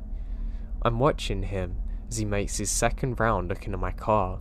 He then gets on his moped and drives off, and he passes the window that faces the driveway. He sped up, trying to make it so I wouldn't see him if I were watching TV. Now it's like 8 PM. The dogs are going crazy again. I look out and now the moped is parked in plain view and he's standing on the walkway just 30 feet from the house, staring and talking to himself. I previously turned off all the lights so that he can't really see in. I see him take a single step towards the door, now 30 feet away. I grab the gun. I've calmed the dogs down and they're in full protective mode. One dog to my left and one to the right. It's around 8:15 PM now and I call the cops. I explain my situation and the owners think that he had a psychotic breakdown. As I'm halfway through explaining this, I'm really scared for my safety and the operator says, "Ma'am." She then says, "I'm sorry, but you're not located in our county.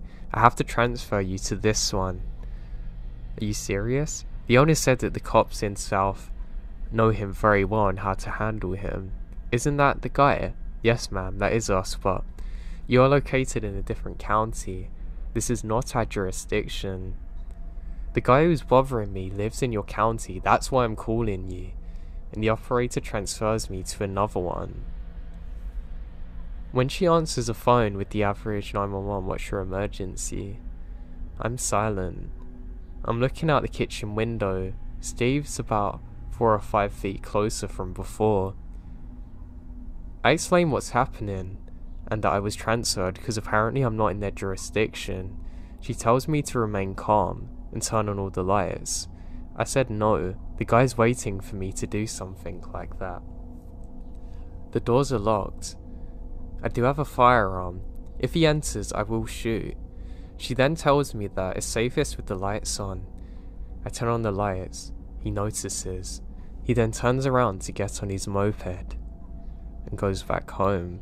I tell her what's happened. She said, do I want an officer? I say, hell yeah. Apparently the cops in South in this state know him, but she transferred me to you. This is the 3rd time he's come onto this property, and he's getting closer to the door and I'm not safe. Calm down, ma'am. We will still send somebody, however, based on where you're located, it's gonna take a while. I say that's fine. I say if she'll stay on the line. She says that it's not really possible because she has to take other calls, but to call back if anything else happens without hesitation. Now it's about 9 PM, and the sun is getting ready to set completely. Again, the dogs are going crazy. Now I'm getting real annoyed and walking around the house with a loaded gun, so if Steve sees me, he knows I have a gun. I look out the window and see his moped, but I don't see him. Where the hell is he? From the window in the kitchen, I can't see the back door. I go upstairs. One of the dogs follows and peek through the window in the bathroom. Steve is on the back porch, lighting matches, throwing them down onto the wooden porch. He doesn't seem harmless anymore. He's talking to himself and twisting his head back and forth like he's getting warmed up for a fight, or having a conversation with multiple people. I start filming from upstairs. So now, I try and hide my phone, just in case he goes up for it. The sun is down and it's getting dark. He steps onto the door and starts knocking. He starts pounding on the door. I'm pretty good at staying calm in any situation, but my heart's beating.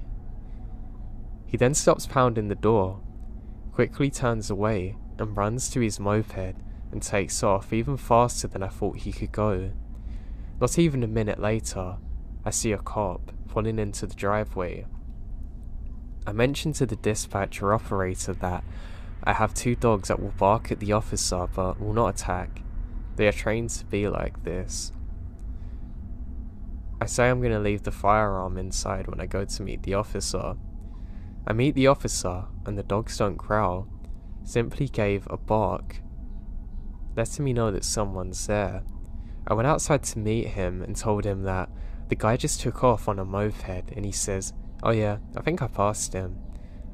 I explained that he is absolutely drunk or crazy and in his own world, and that normal people don't act this way. The cop basically shrugs off everything and says, well, are you gonna stay there the night? I said no, I will leave the dogs overnight and come back in the morning. I ask him to stay while I pack up everything. I go inside, give the dogs lots of love and treats, and create what they need for the night. I take off and return the next day with my dad. My dad begins walking the perimeter to try and show him that the man is also staying here. Now, I'm a 24-year-old female. If you're wondering, then Steve, wearing the same dirty hat and outfit while holding a 24 case of Budweisers, is standing at the end of the driveway again. I'm watching him from the front window. I see my dad at the other end, and he sees him. Steve immediately turns around and goes back into the house. Now, I later learned that Steve has been to jail multiple times due to domestic abuse, and his kids can't even see him. He's very violent. No one knows how he gets money to get things. Terry and Johnny have never seen him leave for work. They've only seen him on his moped or 4-wheeler that he recently bought. I don't know who he thought I was, but every time he looked in my direction, I saw pure hatred in my eyes, and evil intent. I'm really glad my dad come to stay with me because God knows what would have happened if he didn't.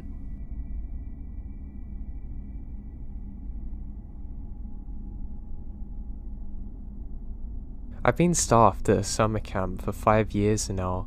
A long-standing tradition is that some of the senior staffers will regularly sneak out during night to drive into town to hang out and generally be hooligans. Me and 4 other guys pushed a car around the bend from the parking lot to avoid waking up the adults, then hopped inside and headed towards the town. After a couple of hours of jokes, barge up blast from Taco Bell, and teaching one of our goons how to drive in an empty parking lot, we're driving down country roads, joking around listening to music. That is, until we turn down a random road and something immediately feels off. It's about 3:30 AM and we start down a hill, and suddenly the road goes from asphalt to gravel to dirt. We noticed an old rusted out boat trailer on its side, a bunch of old tools, rotting piles of wood, and a general mess. When we reach the bottom of the hill, there's a big shed with a garage door that's wide open, and another shed seemingly made out of plywood with a door creaked open. There's a light just shining through, flickering from a fuse box right outside. The mood in the car changed in an instant. For a moment, we're all sat in silence, watching the flickering light. No one said anything, but we could all tell that something doesn't feel right. Eventually, to ease the tension that we're all feeling, we start to make a joke, jeering at one of our friends to go and turn the light off or open the door. However, suddenly, the door opens. The mood immediately changes. Nobody said anything. For the next few moments, they're a blur, but I can assure you that it was the fastest and early 2000s Toyota Camry has ever went off a road. All 5 of us are completely silent for the drive back. Something about the aura of that place felt off. To this day, I imagine sitting in the front seat of the car, and I start getting an uneasy feeling in my stomach. Who was behind that door? Why were they there at almost 4 in the morning? Why couldn't I see anybody else around, and why did it feel so off?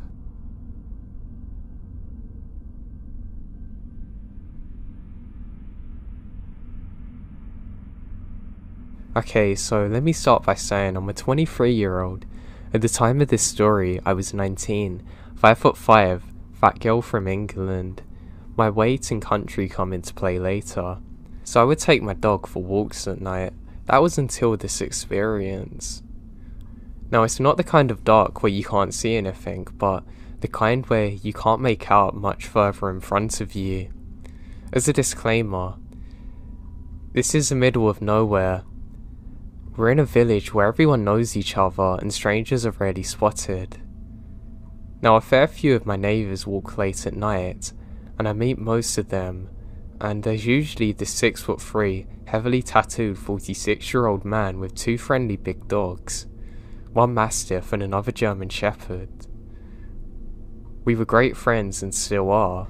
Now, on this particular night, I bumped into him, just ending his walk, which happened to be a couple of times, and it's no big worry. I'm around half an hour into my 45-minute walk in the woods, earphones in with music playing and just checking my phone to see what song's on next. I notice my dog is looking up as if he can see something. I assume it's another neighbour, fox or deer.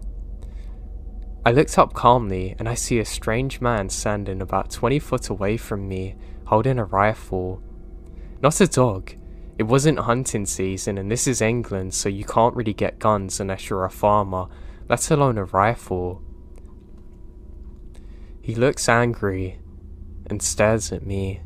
At this point, I remembered my head torch, and he turns to look at me. He angles himself to my face, and at this point, I knew I couldn't turn around or run since I'm out of shape. I carry on walking. As we go past, my dog gives him a wide berth, which is very unusual because he's normally friendly and loves everyone. I'm very confused by this. Now, I shuffle past him and say evening. I try and speed walk out of there. I look over my shoulder as I'm about to leave the woods. I saw he hasn't moved an inch and he's still staring at me. I never walked alone at night again. This freaked me out so much because it never happened since and there's no hunters near me. I'm certain he was not meant to have that gun. And I'm sure I've heard a gun go off at some point around the time of my travels near then.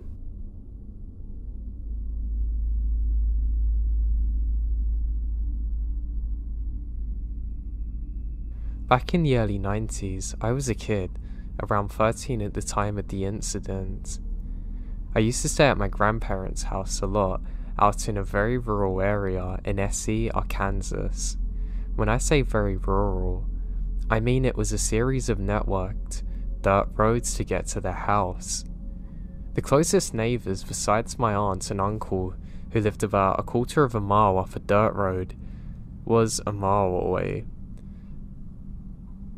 This was very backwards and isolated from the rest of civilization. The closest town was a 10-mile trip away. It's in the middle of farmland and mostly woods. They had lived up in this house since my mum was a child and had both grown up a ways down the dirt road.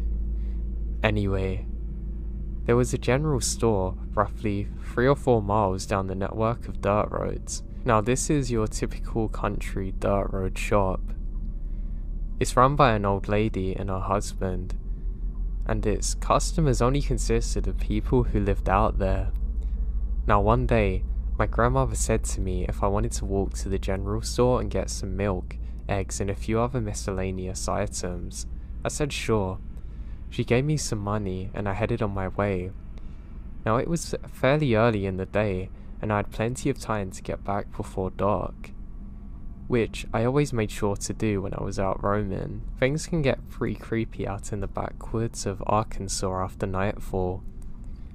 It's a darkness unlike most people have actually experienced before, due to no light pollution, and not really many street lamps. Now me being a 13-year-old, had poor time management skills. I stopped at the bottom of a hill next to the small wooden bridge you have to cross and messed around at the creek creating crawdads and such. By the time I left the store, I realised it was quickly approaching night. This was fall, and darkness set upon the land very early. I didn't want to be walking these lonely roads, especially not through the woods, so I go as quick as I can. I'm running and sprinting as much as possible, but it's not enough. By the time I'd made it back to the bottom of the hill near the ridge, it's almost completely dark, and there was an eerie sort of glow brought about by a very bright, nearly full moon that was rising. At the top of the hill was a road that's perfectly straight and flat, with the woods on the left side and a large hill on the right. About half a mile up from the top of the hill is my grandparents' house, and you can see it from there. As I top the hill, I can see the faint glow of lights at their house. I'm starting to feel a little bit better now, but I'm still not feeling very good. The field on the right was somewhat illuminated by the glow of the moon, and my eyes have only just adjusted to the darkness. As I walk up the road, I hear something from the left, behind me on the wooded side of the road. It sounded like leaves being rustled. I turned around and see nothing at first, but then, as my eyes began to focus, I see something in the ditch, a black shadowy shape slowly moving towards me. At first I think it's a dog, but then I realise it's way too large to be one. And then I realise it wasn't actually walking on 4 legs, it was kind of crawling, like a person. I stare for a moment, out of sheer confusement, trying to figure out what I was seeing, and then a jolt of fear shudders me as it dawns on me. Whatever this thing was had been trying to sneak up on me for a while. At that exact moment, this thing stood upright out of the ditch on its 2 feet like a normal person. It had the shape of a human, but long arms, legs and such. It stood roughly 7 to 8 feet in height and was completely covered in black or maybe dark brown hair. Its face is dark in colour, and I can't really recall seeing much in the way of features. It was no bear, that's for certain, or any other kind of animal that I know for that matter. I immediately dropped the bag of stuff I'd been carrying and bolted as fast as I could, trying to get towards my grandparents' house. I heard a heavy breathing and weird sound behind me, hearing footsteps on the gravel as whatever this thing is starts to chase me.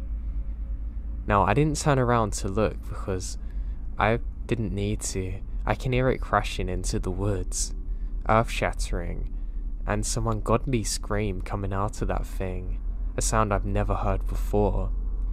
By the time I reached my grandparents, my heart felt as though it was about to explode from my chest. It's a type of adrenaline that I've never had before. I must have been sprinting as fast as possible for half a mile. I flew into the house and, in an incoherent mess of hyperactive gibberish, tried to explain to my grandparents what happened. My grandmother didn't really seem to believe me, but did believe something scared me, which annoyed me, thinking it was some kind of dog. The next morning I woke up, and I can see my grandpa sitting outside on the porch, whittling wood underneath the shaded tree in front of the yard, as he often does. I went and sat down beside him in one of the old metal lawn chairs. He's a very rational man, down to earth, grown up and hunted in that area his entire life. He knew every square inch of it, mapped out into his mind. He knew every type of critter and creature that lived in the woods, what noises they made, where to find them and how to catch them, etc. I'd only been hunting with him for a couple of years, but had been going out into these woods with him since I was pretty young, going on walks and such. He had passed a lot of knowledge down to me during those adventures. I spoke to him about what happened, and told him I knew what I saw. I wasn't being over exaggerative, and it wasn't due to my imagination. I wasn't making it up. And it definitely wasn't a dog. He knew that I wasn't some dumb 13-year-old kid. He knew what I saw was real. He stopped whittling, looked me right in the eyes and said, "I know what you saw. I've seen it there before too. There's something out in them woods that people don't understand, and that's someone that you don't want to mess with." I remember those words very clearly to those days, because it gave me affirmation, but at the same time made me realise that whatever I'd seen was very real in existence, and beyond my understanding. My grandpa then went on to tell me that far back in the woods, there are some cliffs at the bottom of these cliffs in a cave. He told me that that cave is where the creature lived.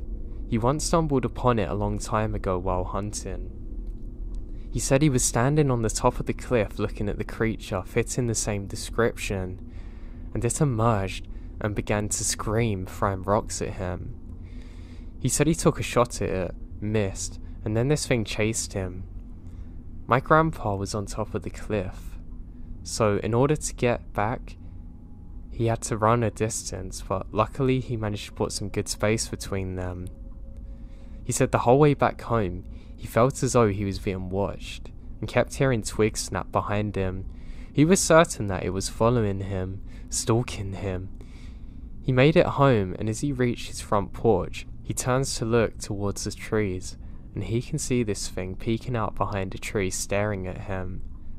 Later that night, he said that my grandmother awoke in the early hours of morning to find large rocks being thrown at the house, as well as hearing an unholy sound screeching out of the creature. He said he could hear it walking around on the front porch, rattling the doorknobs, banging on the windows, and it sounded like it was muttering to itself in a low, deep voice. But it didn't sound like a normal language, just a bunch of gibberish. After a while, that thing went back to throwing some more rocks and howling. So my grandpa grabbed his shotgun and fired it off, and into the darkness where this thing's running into the woods. Now, he didn't know if he'd hit it or not. He said that was the last time he ever saw or heard from it. However, over the years, farmers would report cows being mutilated, or someone's hunting dog would go unexplainably missing, or somebody would have a story about some strange creature they'd seen. He said it only scared my grandmother beyond words, and she absolutely refused to talk about it ever or even acknowledge that it happened, which explains her acting weird about it when I told her. I know it's a pretty far-fetched story, but please believe me, this is true. And till this day, I've never actually spoken of it to anyone other than my grandpa.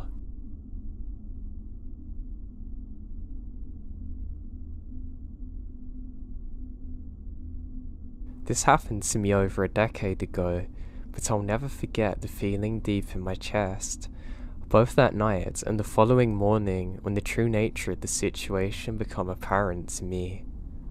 It was late December in a small Texan town. We just received 5 inches of snow in the day. I can't remember what time it was. It's dark out and I'm playing in my room.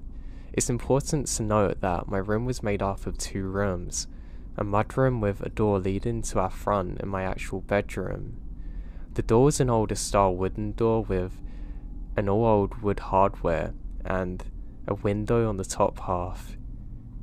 It had a window shade, but that wouldn't stop anyone from looking in if they wanted.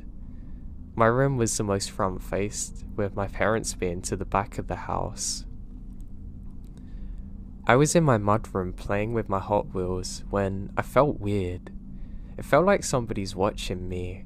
I was facing the door at this point and look up at the window. I was trying to focus on the little openings left by the window shade. I started looking for some reason and start running. After a while, I'm sure nobody's there, so I went back to playing. A few minutes later, I get the feeling again. This time, I didn't look up at the door, but instead, I looked towards the window. I was just hoping that it's all in my head. Just then, the most terrifying thing happened. There was a noise at the door. The doorknob's being touched. I was still, facing the door, completely frozen at the sound of the metallic doorknob. I don't know why or how, but it was moving, slowly turning, testing the lock. I want to move, but I'm frozen. It was like somebody glued over every joint in my body. My chest felt like a car was parked on it. My parents weren't immediately there, so I'm all on my own now. And suddenly, the door knob is being yanked with force. The door was one that had been locked with a skeleton key, so the doorknob could move freely. There's 2 deadbolts. Whoever was on the other side just figured out the doorknob was free to open. As soon as I heard the doorknob turn all the way, I sprung up the wall about 5 feet. The door fell silent. I'm glued to the wall, unable to move. The doorknob continues to slowly move. Whoever did so started trying to budge on the door, trying to pry it open, pounding on the door with their foot, kicking it. I froze until I started screaming for my life. I sprinted to the back of the house to get my parents. They asked me what's wrong, and I said somebody's tried to break in. They ran inside and checked, not bothering to check outside, which I pleaded with them to do. They said it's my imagination running wild or an animal. They took one final look and said go to bed. It took me hours. I don't even remember going to sleep. All I remember is staring at the doorknob from my bed, never taking my eyes off of it. Suddenly, I woke up to my parents, who were obviously distressed and scared.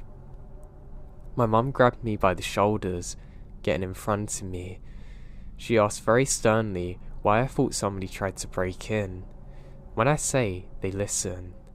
I was worried about how serious they were suddenly. When I thought they said it was my imagination, they took me to the front door, then to the backyard door, and pointed to the door near the driveway. You can clearly see boot prints in the snow walking along the street. Through our yard and straight to the window, then my mudroom door. This is where I'd been playing the night prior. The police showed up and took a report, but nothing ever come of it. I was never able to sleep well in that house again. I can never forget what it felt like as a child going through this and to have my parents not believe me. I'm just glad I wasn't home alone, and thank God for the deadbolts.